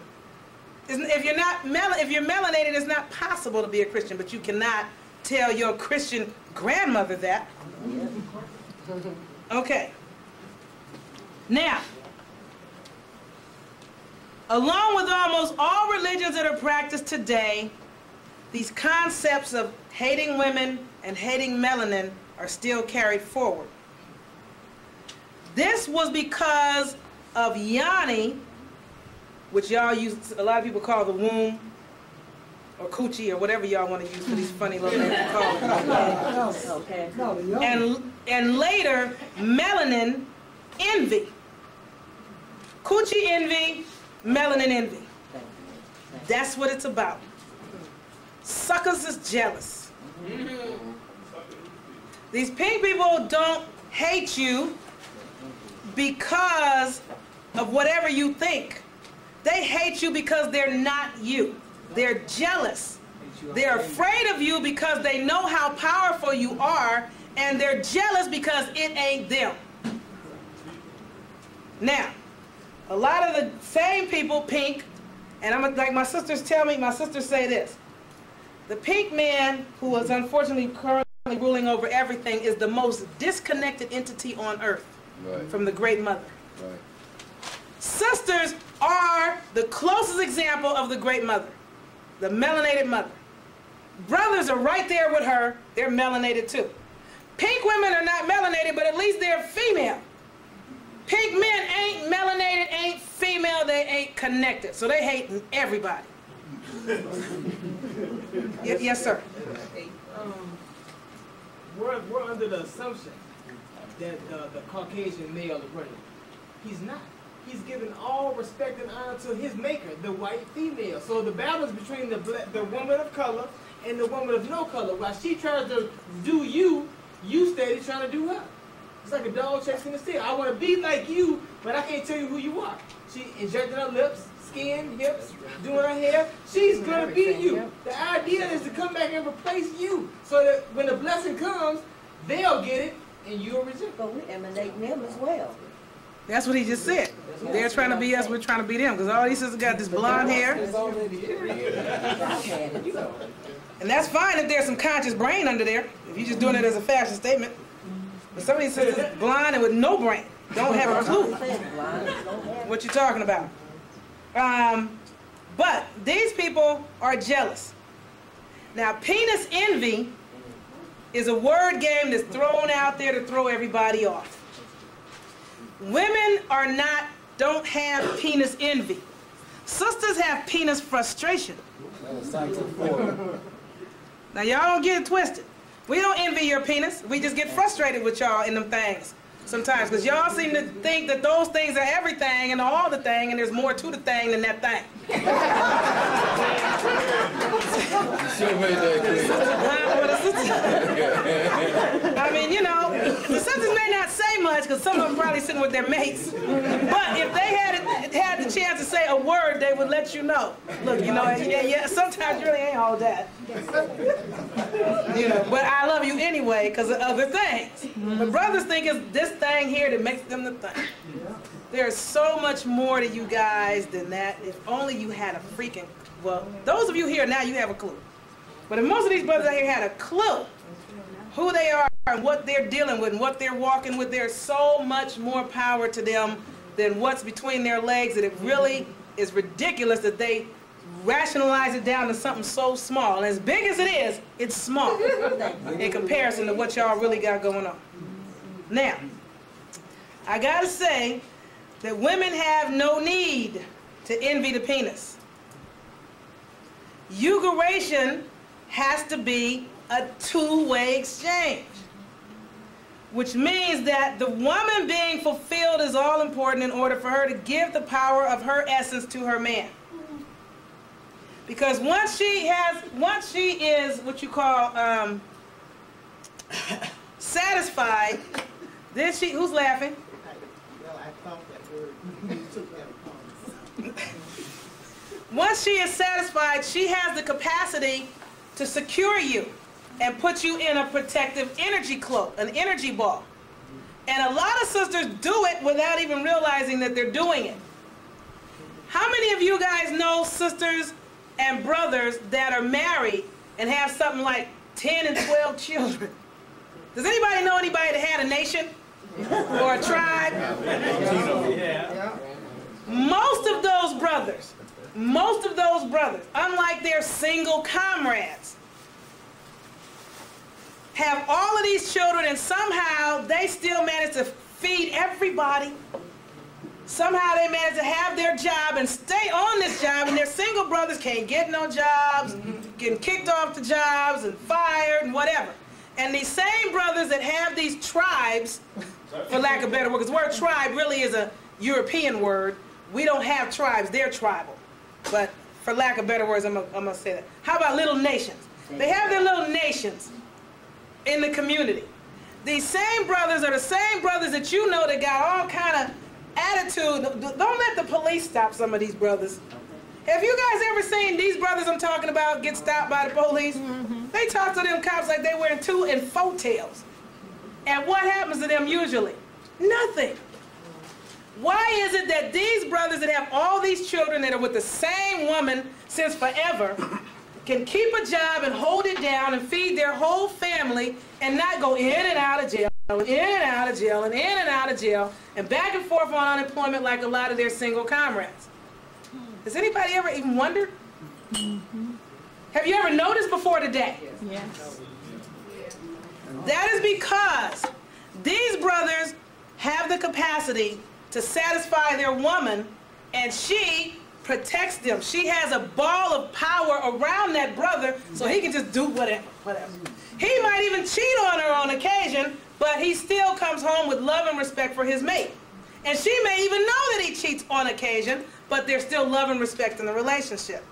Nobody is in a situation, they're not in a situation where every time you look up, she got 2 black eyes and big old lips because he's beating the hell out of her, or he's always drunk and beating up the children. They are in a loving, respectful relationship. So when they get together, she protects him. These single brothers don't have the protection. That's why they can't get the jobs. They're in and out of jail and always in trouble, keep getting stopped all the time. They're not protected. Now, do you need me to stop while you flip? Okay. One of the things that these individuals understand, you know what, maybe they don't understand it. They may not. See, there are some brothers that are kind of single that also do okay, but even though they're single, they have some sister out there that they're messing around with, that's got a protection around them. Now, if you think about, I'm gonna have you think about yourself in some relationship you may have been in where things were going relatively well for you and you were involved in some loving, respectful relationship. And things were okay as far as your finances were okay, and you know, you may have been living with the sister or not. But at some point when you guys broke up, especially if you broke up badly, all of a sudden, all hell seemed to break loose in your life. Do any brothers in here remember anything like that ever happening? Only 1? 2? Bunch of liars? Yep. You know it. Then what it is this. When you break up with your sister that has you protected somehow, and you'll know who she was because you'll know that for some reason the police weren't really bothering you when you were with the sister. For whatever reason, you were doing okay. But when you broke up with the sister, if you broke up badly, a sister will do this. What the hell with you, nigga? That kind of thing. Curse you. And no, it's not that she cursed you. What she did without knowing it is she cut her life from you. She severed the tie that bound you. A lot of sisters will have this problem with their sons too. Their sons will be protected. They don't even know they're doing it. There are a lot of sisters that just, you know, they know they got to keep something going on their sons. But sometimes, in some instances, you will have some sons that will decide one day, he knows more than his mama, he's smarter than her, he's bigger and badder than her, and she might say, the hell with you, boy, get out. And then she'll sever the protective tie. And next thing she hears, you know, did you hear about your son? He's in jail. It's because she cut her security from the brother. I'm saying this to say to you brothers, even if you're gonna break up with a sister that has you protected, and the one you have may or may not have you protected, If she always high, always drunk and this and that, she ain't got too much of nothing going on around you because she don't have a lot going on around herself. But even if she's stuck in Christianity, she may still have a protective light around you. If and when you decide you want to break up with her, you don't want to break up badly, because as long as she has love for you, she will still have compassion and concern for your well-being and still have a certain amount of protective light around you until she sees that you are with a better woman. Then she'll cut it off. Sister, does this make any sense to any of the sisters? I know you're telling the truth. Makes sense. Yeah. And the brothers are sitting up looking like, I got a question. Yes. Okay, now what can a male do that say, like, if the male, let's say like I got kids, what can I do to protect my children if my other yesterday woman is not doing so? I don't know. Like I said, I don't have all the answers. I give you the ones I got. Anybody can help this brother out? Find a good woman. Can the man inject that aura around his own kids? There's a nature woman is close to me. I don't know. I don't know. I imagine it's possible. I imagine so. Because it's also a mental thing, isn't it? Yeah. It's a womb thing. Okay. The womb has a certain kind. The womb is like a little bell hanging there.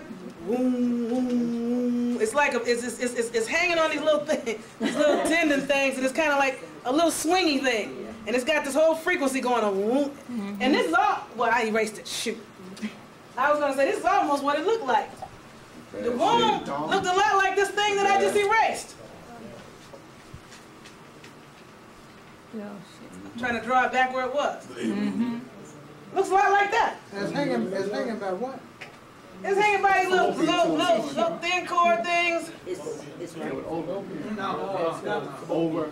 not the fallopian tubes. They're attached, but it's suspended by some other little tendons or something. And it swings within the body. Yeah. You know, it has the canals and things come down here, but it's like a little bell, and it's vibrating and vibrating frequency all the time. 24/7 is on a frequency. I can't describe it. Yes. That's why I need a bell. It's a womb thing. But, go ahead. There was a lecture given by Reverend Valentine, and I think that was brought up. Okay. About women straddling horses, because they used to ride them side saddle. You know, I said by them changing it and straddling bikes and straddling horses and whatnot, it damages them. That might be true. That makes sense to me. If Brother Phil said it damages it, it damages it. That brother's deep. He know what he be talking about. Now, you talking about Valentine, right? Phil Valentine, right? Valentine, right. Wounded womb part one. Phil Valentine is no joke. If that brother gives you some research, because people that do lectures are only people that read and research and come back and stand in front of the group and give an oral report to a bunch of people that would rather not do the reading. Book report. That's all it is, an oral report of my findings. Phil gets lots of findings. And anytime you get your hands on any research from Phil Valentine, you definitely want to take that to heed, take that to heart. Okay? Now, back to where we're. I think it might be possible for brothers to do it. I don't know how, but I'm sure it's possible. I think if a brother is, even though he doesn't have a womb, if he is a very cognizant brother, what some people call conscious, and that's not the correct word, because you can be conscious and not know nothing. Aware. I mean, you know what I'm saying when I say conscious? There are people standing out here at the bus stop that are conscious. That means you're awake. That you're up and you're walking around and you can walk and talk. That you're not asleep, you're not physically asleep. That's conscious. But to be cognizant, which means to know and be on point. If the brother is cognizant and fully aware of the power of his melanin and is man enough to be woman, then he can do it. And most men are not man enough to get in touch enough with their feminine side to let their woman come out at all. Because they feel that it's well, they've been told that it's pussy-ish or punkish. Yeah. Yes. They're at a level, they're off Yes. point. What did you just say about you getting something to the feminine side, and then the act of sexual matching? See, 'cause whatever you could pull down, whatever you need from out of that realm, as far as protection or what have you, depending on the position that you and that female is in when you're in the act. There you go. She can dominate him, or he can dominate her. See, y'all don't have to. I mean, it's more powerful when you're on the same vibration. Mm-hmm. But let's just say he's on top of her, that he's putting his mindset into her. If she's on top, then it's working vice versa. See, it's who's using it. You need to get with this brother if you want to protect your sons, brothers. He can give you some keys, or at least give you a book. I'm going to let you get into your lecture. Okay, yes. When you're creating, aren't you being more feminine? Creativity is one of the ways to tap into that. We can't hear what he's saying. He's saying when you're being creative, aren't you tapping into your femininity? And I said, well, if you're being creative, that's one way to tap into it. And he said, well, a lot of brothers are creative. And that's good that you are, but when you look around the world, I don't see a lot of brothers that are being creative and creating. I see a lot of brothers that are hanging out and chilling and trying to figure it out. And some brothers begging for jobs. Some brothers have jobs. They go to work every day, but create what? Right. It's a difference, create. You know, when you say creative, many brothers can't show you the artwork that they drew, or the jewelry box or the cabinet that they built. Brothers used to be creative until somebody told them that those people that had trades and blue-collar things were less than those that had professional white-collar type jobs. So brothers that had the trade crafts, a lot of them gave it up. Being competitive. Well, some instances they became shut out, but if you had a trade, how can anybody shut you out? Right on. If you got a job, you can get shut out all day. Right. If you can build something, you can find somebody to buy what you built. Yes. Or trade something for what you built. Right. Or drew or crafted or created. Even if it ain't your own people that will buy it. You can find somebody that will pay you for your wares. Right. We used to make shoes. Brothers used to make shoes. They used to do glass work. They used to do woodwork. They used to do artwork.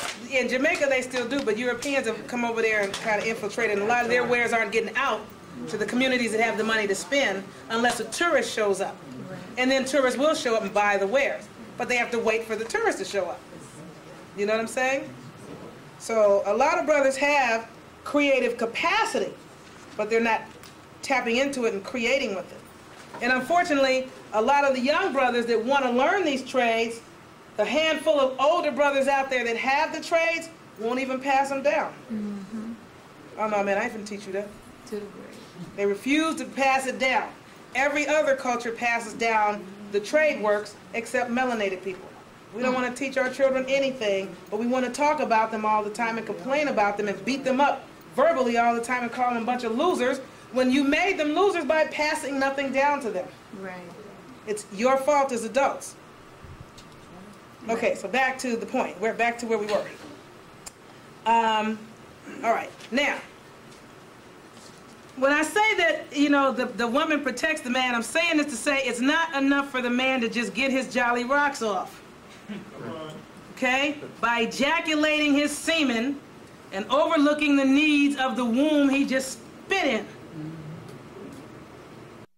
It doesn't have anything to do with coming or not coming, other than when a brother is coming, he wants to try to hold his semen in and shoot the frequency up, as opposed to spitting unless he's trying to make babies, instead of spitting the semen out. It's more about a body that's weak and a being that's in low spirit. In particular, those individuals should retain their semen and not spit it out so much. And unfortunately, when it comes to my brothers, many brothers are in low spirit and in weak body. Are you talking about ejaculation? Ejaculation. Not ejaculation. Okay, which point? Because right now I just got to talking about ejaculation. Are you talking about before when I said shooting it up? That's ejaculation. Yeah, ejaculation. Okay, yeah. Yes. What assist the brothers that you talk to and the ones that don't know is it takes 3 pints of your blood to make 1 tablespoon of semen. Woo, the brother said it takes 3 pints of your blood, brothers, to make 1 teaspoon. How much? Tablespoon. 1 tablespoon. 3 pints of your blood to make 1 teaspoon of semen to spit out. And this is why you know in a long-lasting relationship between a man and a woman, she'll start to resemble him. That's right. Because he been feeding her his blood. Right. And in return, what she'll also do is she'll live longer than him because she stops bleeding, but he won't. Oh God! Now that was deep. Did y'all hear that, or do we need to repeat that? Repeat that. Repeat that. Okay, they want you to stand up and say that again and say that loud enough. Point the camera. Can we point the camera at you, or you don't want your face on camera? What I'm saying is, say it louder so it can be heard. Whenever the brother ejaculates instead of injaculates, it takes 3 pints of your blood to make that little teaspoon of semen. See, and you'll notice it because the first thing you'll do is you'll roll up and go to sleep. Mm-hmm. That's what happens when you do a blood transfusion. You can't do nothing else. See, and then the longer you with this woman, if y'all not having children, but you keep on bleeding, you don't think of it like that because nobody ever told you, and then she outlives you because you've been feeding her your blood all of this time. And that's why she started to resemble you. It's like, oh, y'all look like brother and sister. You know?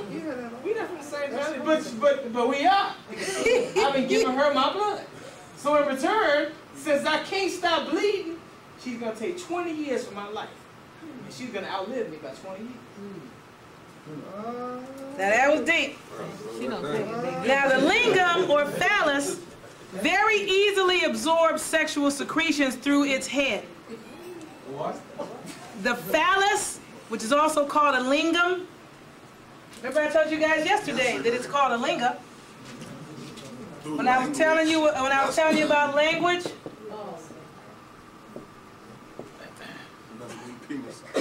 When I was telling you about language or linga-age, we're in the linga age of language. That's what's wrong. The linga will very easily absorb sexual secretions through its head. The yoni absorbs secretions through the walls and the womb. Then the yoni will transform the secretions of both partners and then give potency to the partner if she knows what she's doing. And if she's not on drugs, alcohol, or too much pork, too much meat. No, that's right. Okay? Now, failure to absorb, transform, and then return power essence to the man by keeping it all to herself puts the woman in the category of what the brother was just talking about, which is being nothing more than a vampire that will milk the man of his essence without the benefit of a two-way exchange. See, a lot of people don't know about that stuff. Yeah. See, if you got a guy that's ejaculating in you and he doesn't know about, or you don't know how to tell him about injaculating, as you call it, then you have to know how to give him the energy back, you know, during that transformation. And a lot of sisters don't either know how or don't do it. I'm gonna assume don't know how. They don't know about it? Right.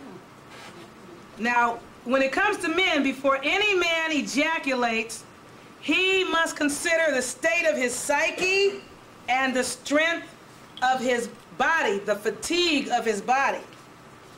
That's why a lot of times sisters, when they're with guys and they can see the brother is not the ones that even have a clue, they may not even know cognizantly or consciously that they perceive a problem, but they'll tell a brother, oh, that's all right, baby, we don't do nothing tonight. Some of these brothers just want to keep on going. And the sister can see that you're not quite there, but you still want to go, so okay, let's go.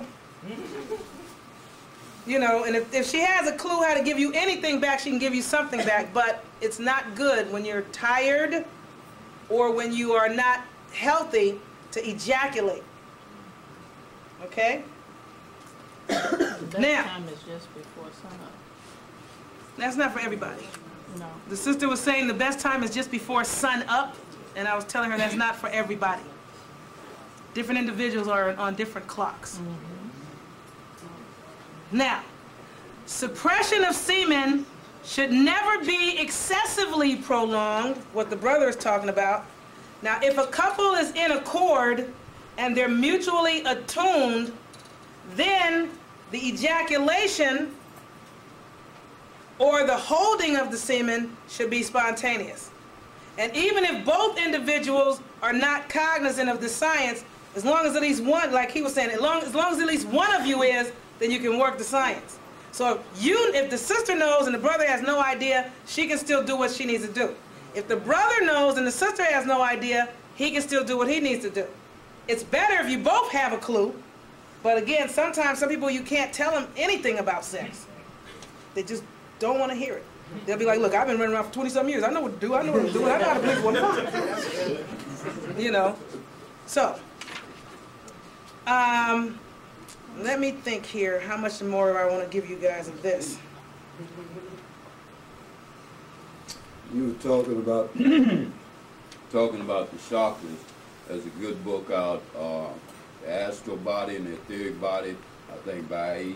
Powell. They give you color charts that show the auras and the egg formation, and it'll show you in developing clairvoyancy how you can see these things in other people. Okay, thank you.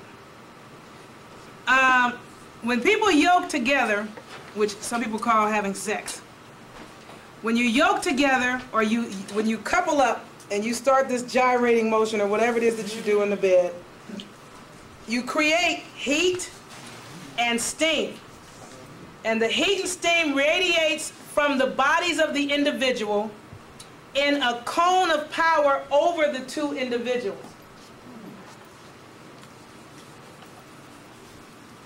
I didn't even ask, could I erase this?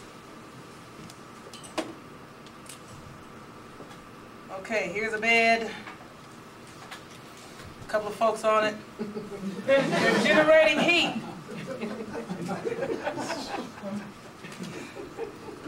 I know, I'm not the best artist. I do stick figures. There's two good books on that subject for both male and female, and that's by Mantak Chia. One is called Taoist of Love, Cultivating Female Sexual Energy, and the other one is Flipside of Cultivating Male Sexual Energy. They got good illustrations. And it's called Taoist of Love? Right. No, it's called Taoist. Spell that. T-A-O. Oh, that's what I said, Taoist, and then you said no, it's called? No. Okay. Mantak Chia. Cultivating male sexual energy and also cultivating female. Cultivating male sexual energy and cultivating female sexual energy. By Chia? Mantak Chia. Mantak Chia. Okay, that's M-A-N-T-A-K. M-A-N-T-A-K? C-H-I-A. C-H-I-A. That's the author. I'm saying that because I want it on the DVD. Anyway, these individuals create a cone of power over the two of them. It is a whirling, spiraling vortex of psychic force that the two individuals release outside of themselves. Now, inside of themselves, they also have rising, swirling energies of the snakes producing an ascending vortex of individual power in each of them that is used in Tantra for personal transformation, called the little, what do they call them, the little kundalinis?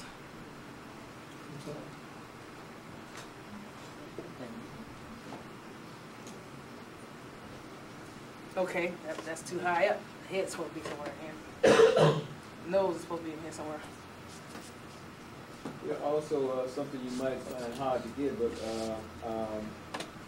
Jewel Pookrum has put out a little book like that on the subject for black people specifically, though. Okay. Yeah, Jewel Pookrum does have a lot of powerful information out about sex and sexuality. Y'all would want to try to get some of her information. If you can get her, well, if you can get her here, that wouldn't be a bad thing. I just got a number. Okay. When you were speaking of earlier about the Yin dynasty. Shang. The Shang and the Yin for the brothers, you know, Moorish. Okay, this is the stuff that Bruce Lee brought over here to teach, because his first students were Moors. See, and this is why they had to cut him off, because he was giving you back your lineage. He was giving you back what's Our yours. science. That's our science. That's why they killed him. But what do they have people doing in Christianity? Abstaining. Sexuality is looked down on in Christianity, isn't it? Yes. Keep your legs closed, keep your dress down. I mean, you know, back in the day, it was all about that. But, you know, we're on some new stuff now. And what do we say about new? Ain't true. New. Yeah, so we want to find out what was ancient. Anytime people start talking about ancient, they're talking about you and your ancestors, ancestors. Everything that was ancient was about you guys. Europeans were not even around then, and I still say they're not 1,000 years old. I know a lot of people think, oh, they've been around a few thousand years. No, I disagree. no, they haven't. I think they've only been around a few hundred years. I don't think they're a whole 1,000 years old. That's just, the evidence just don't show it.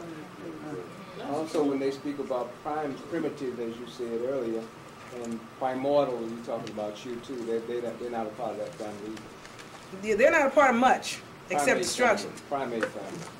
They took the worst characteristics of us and been beating the planet down with our worst side.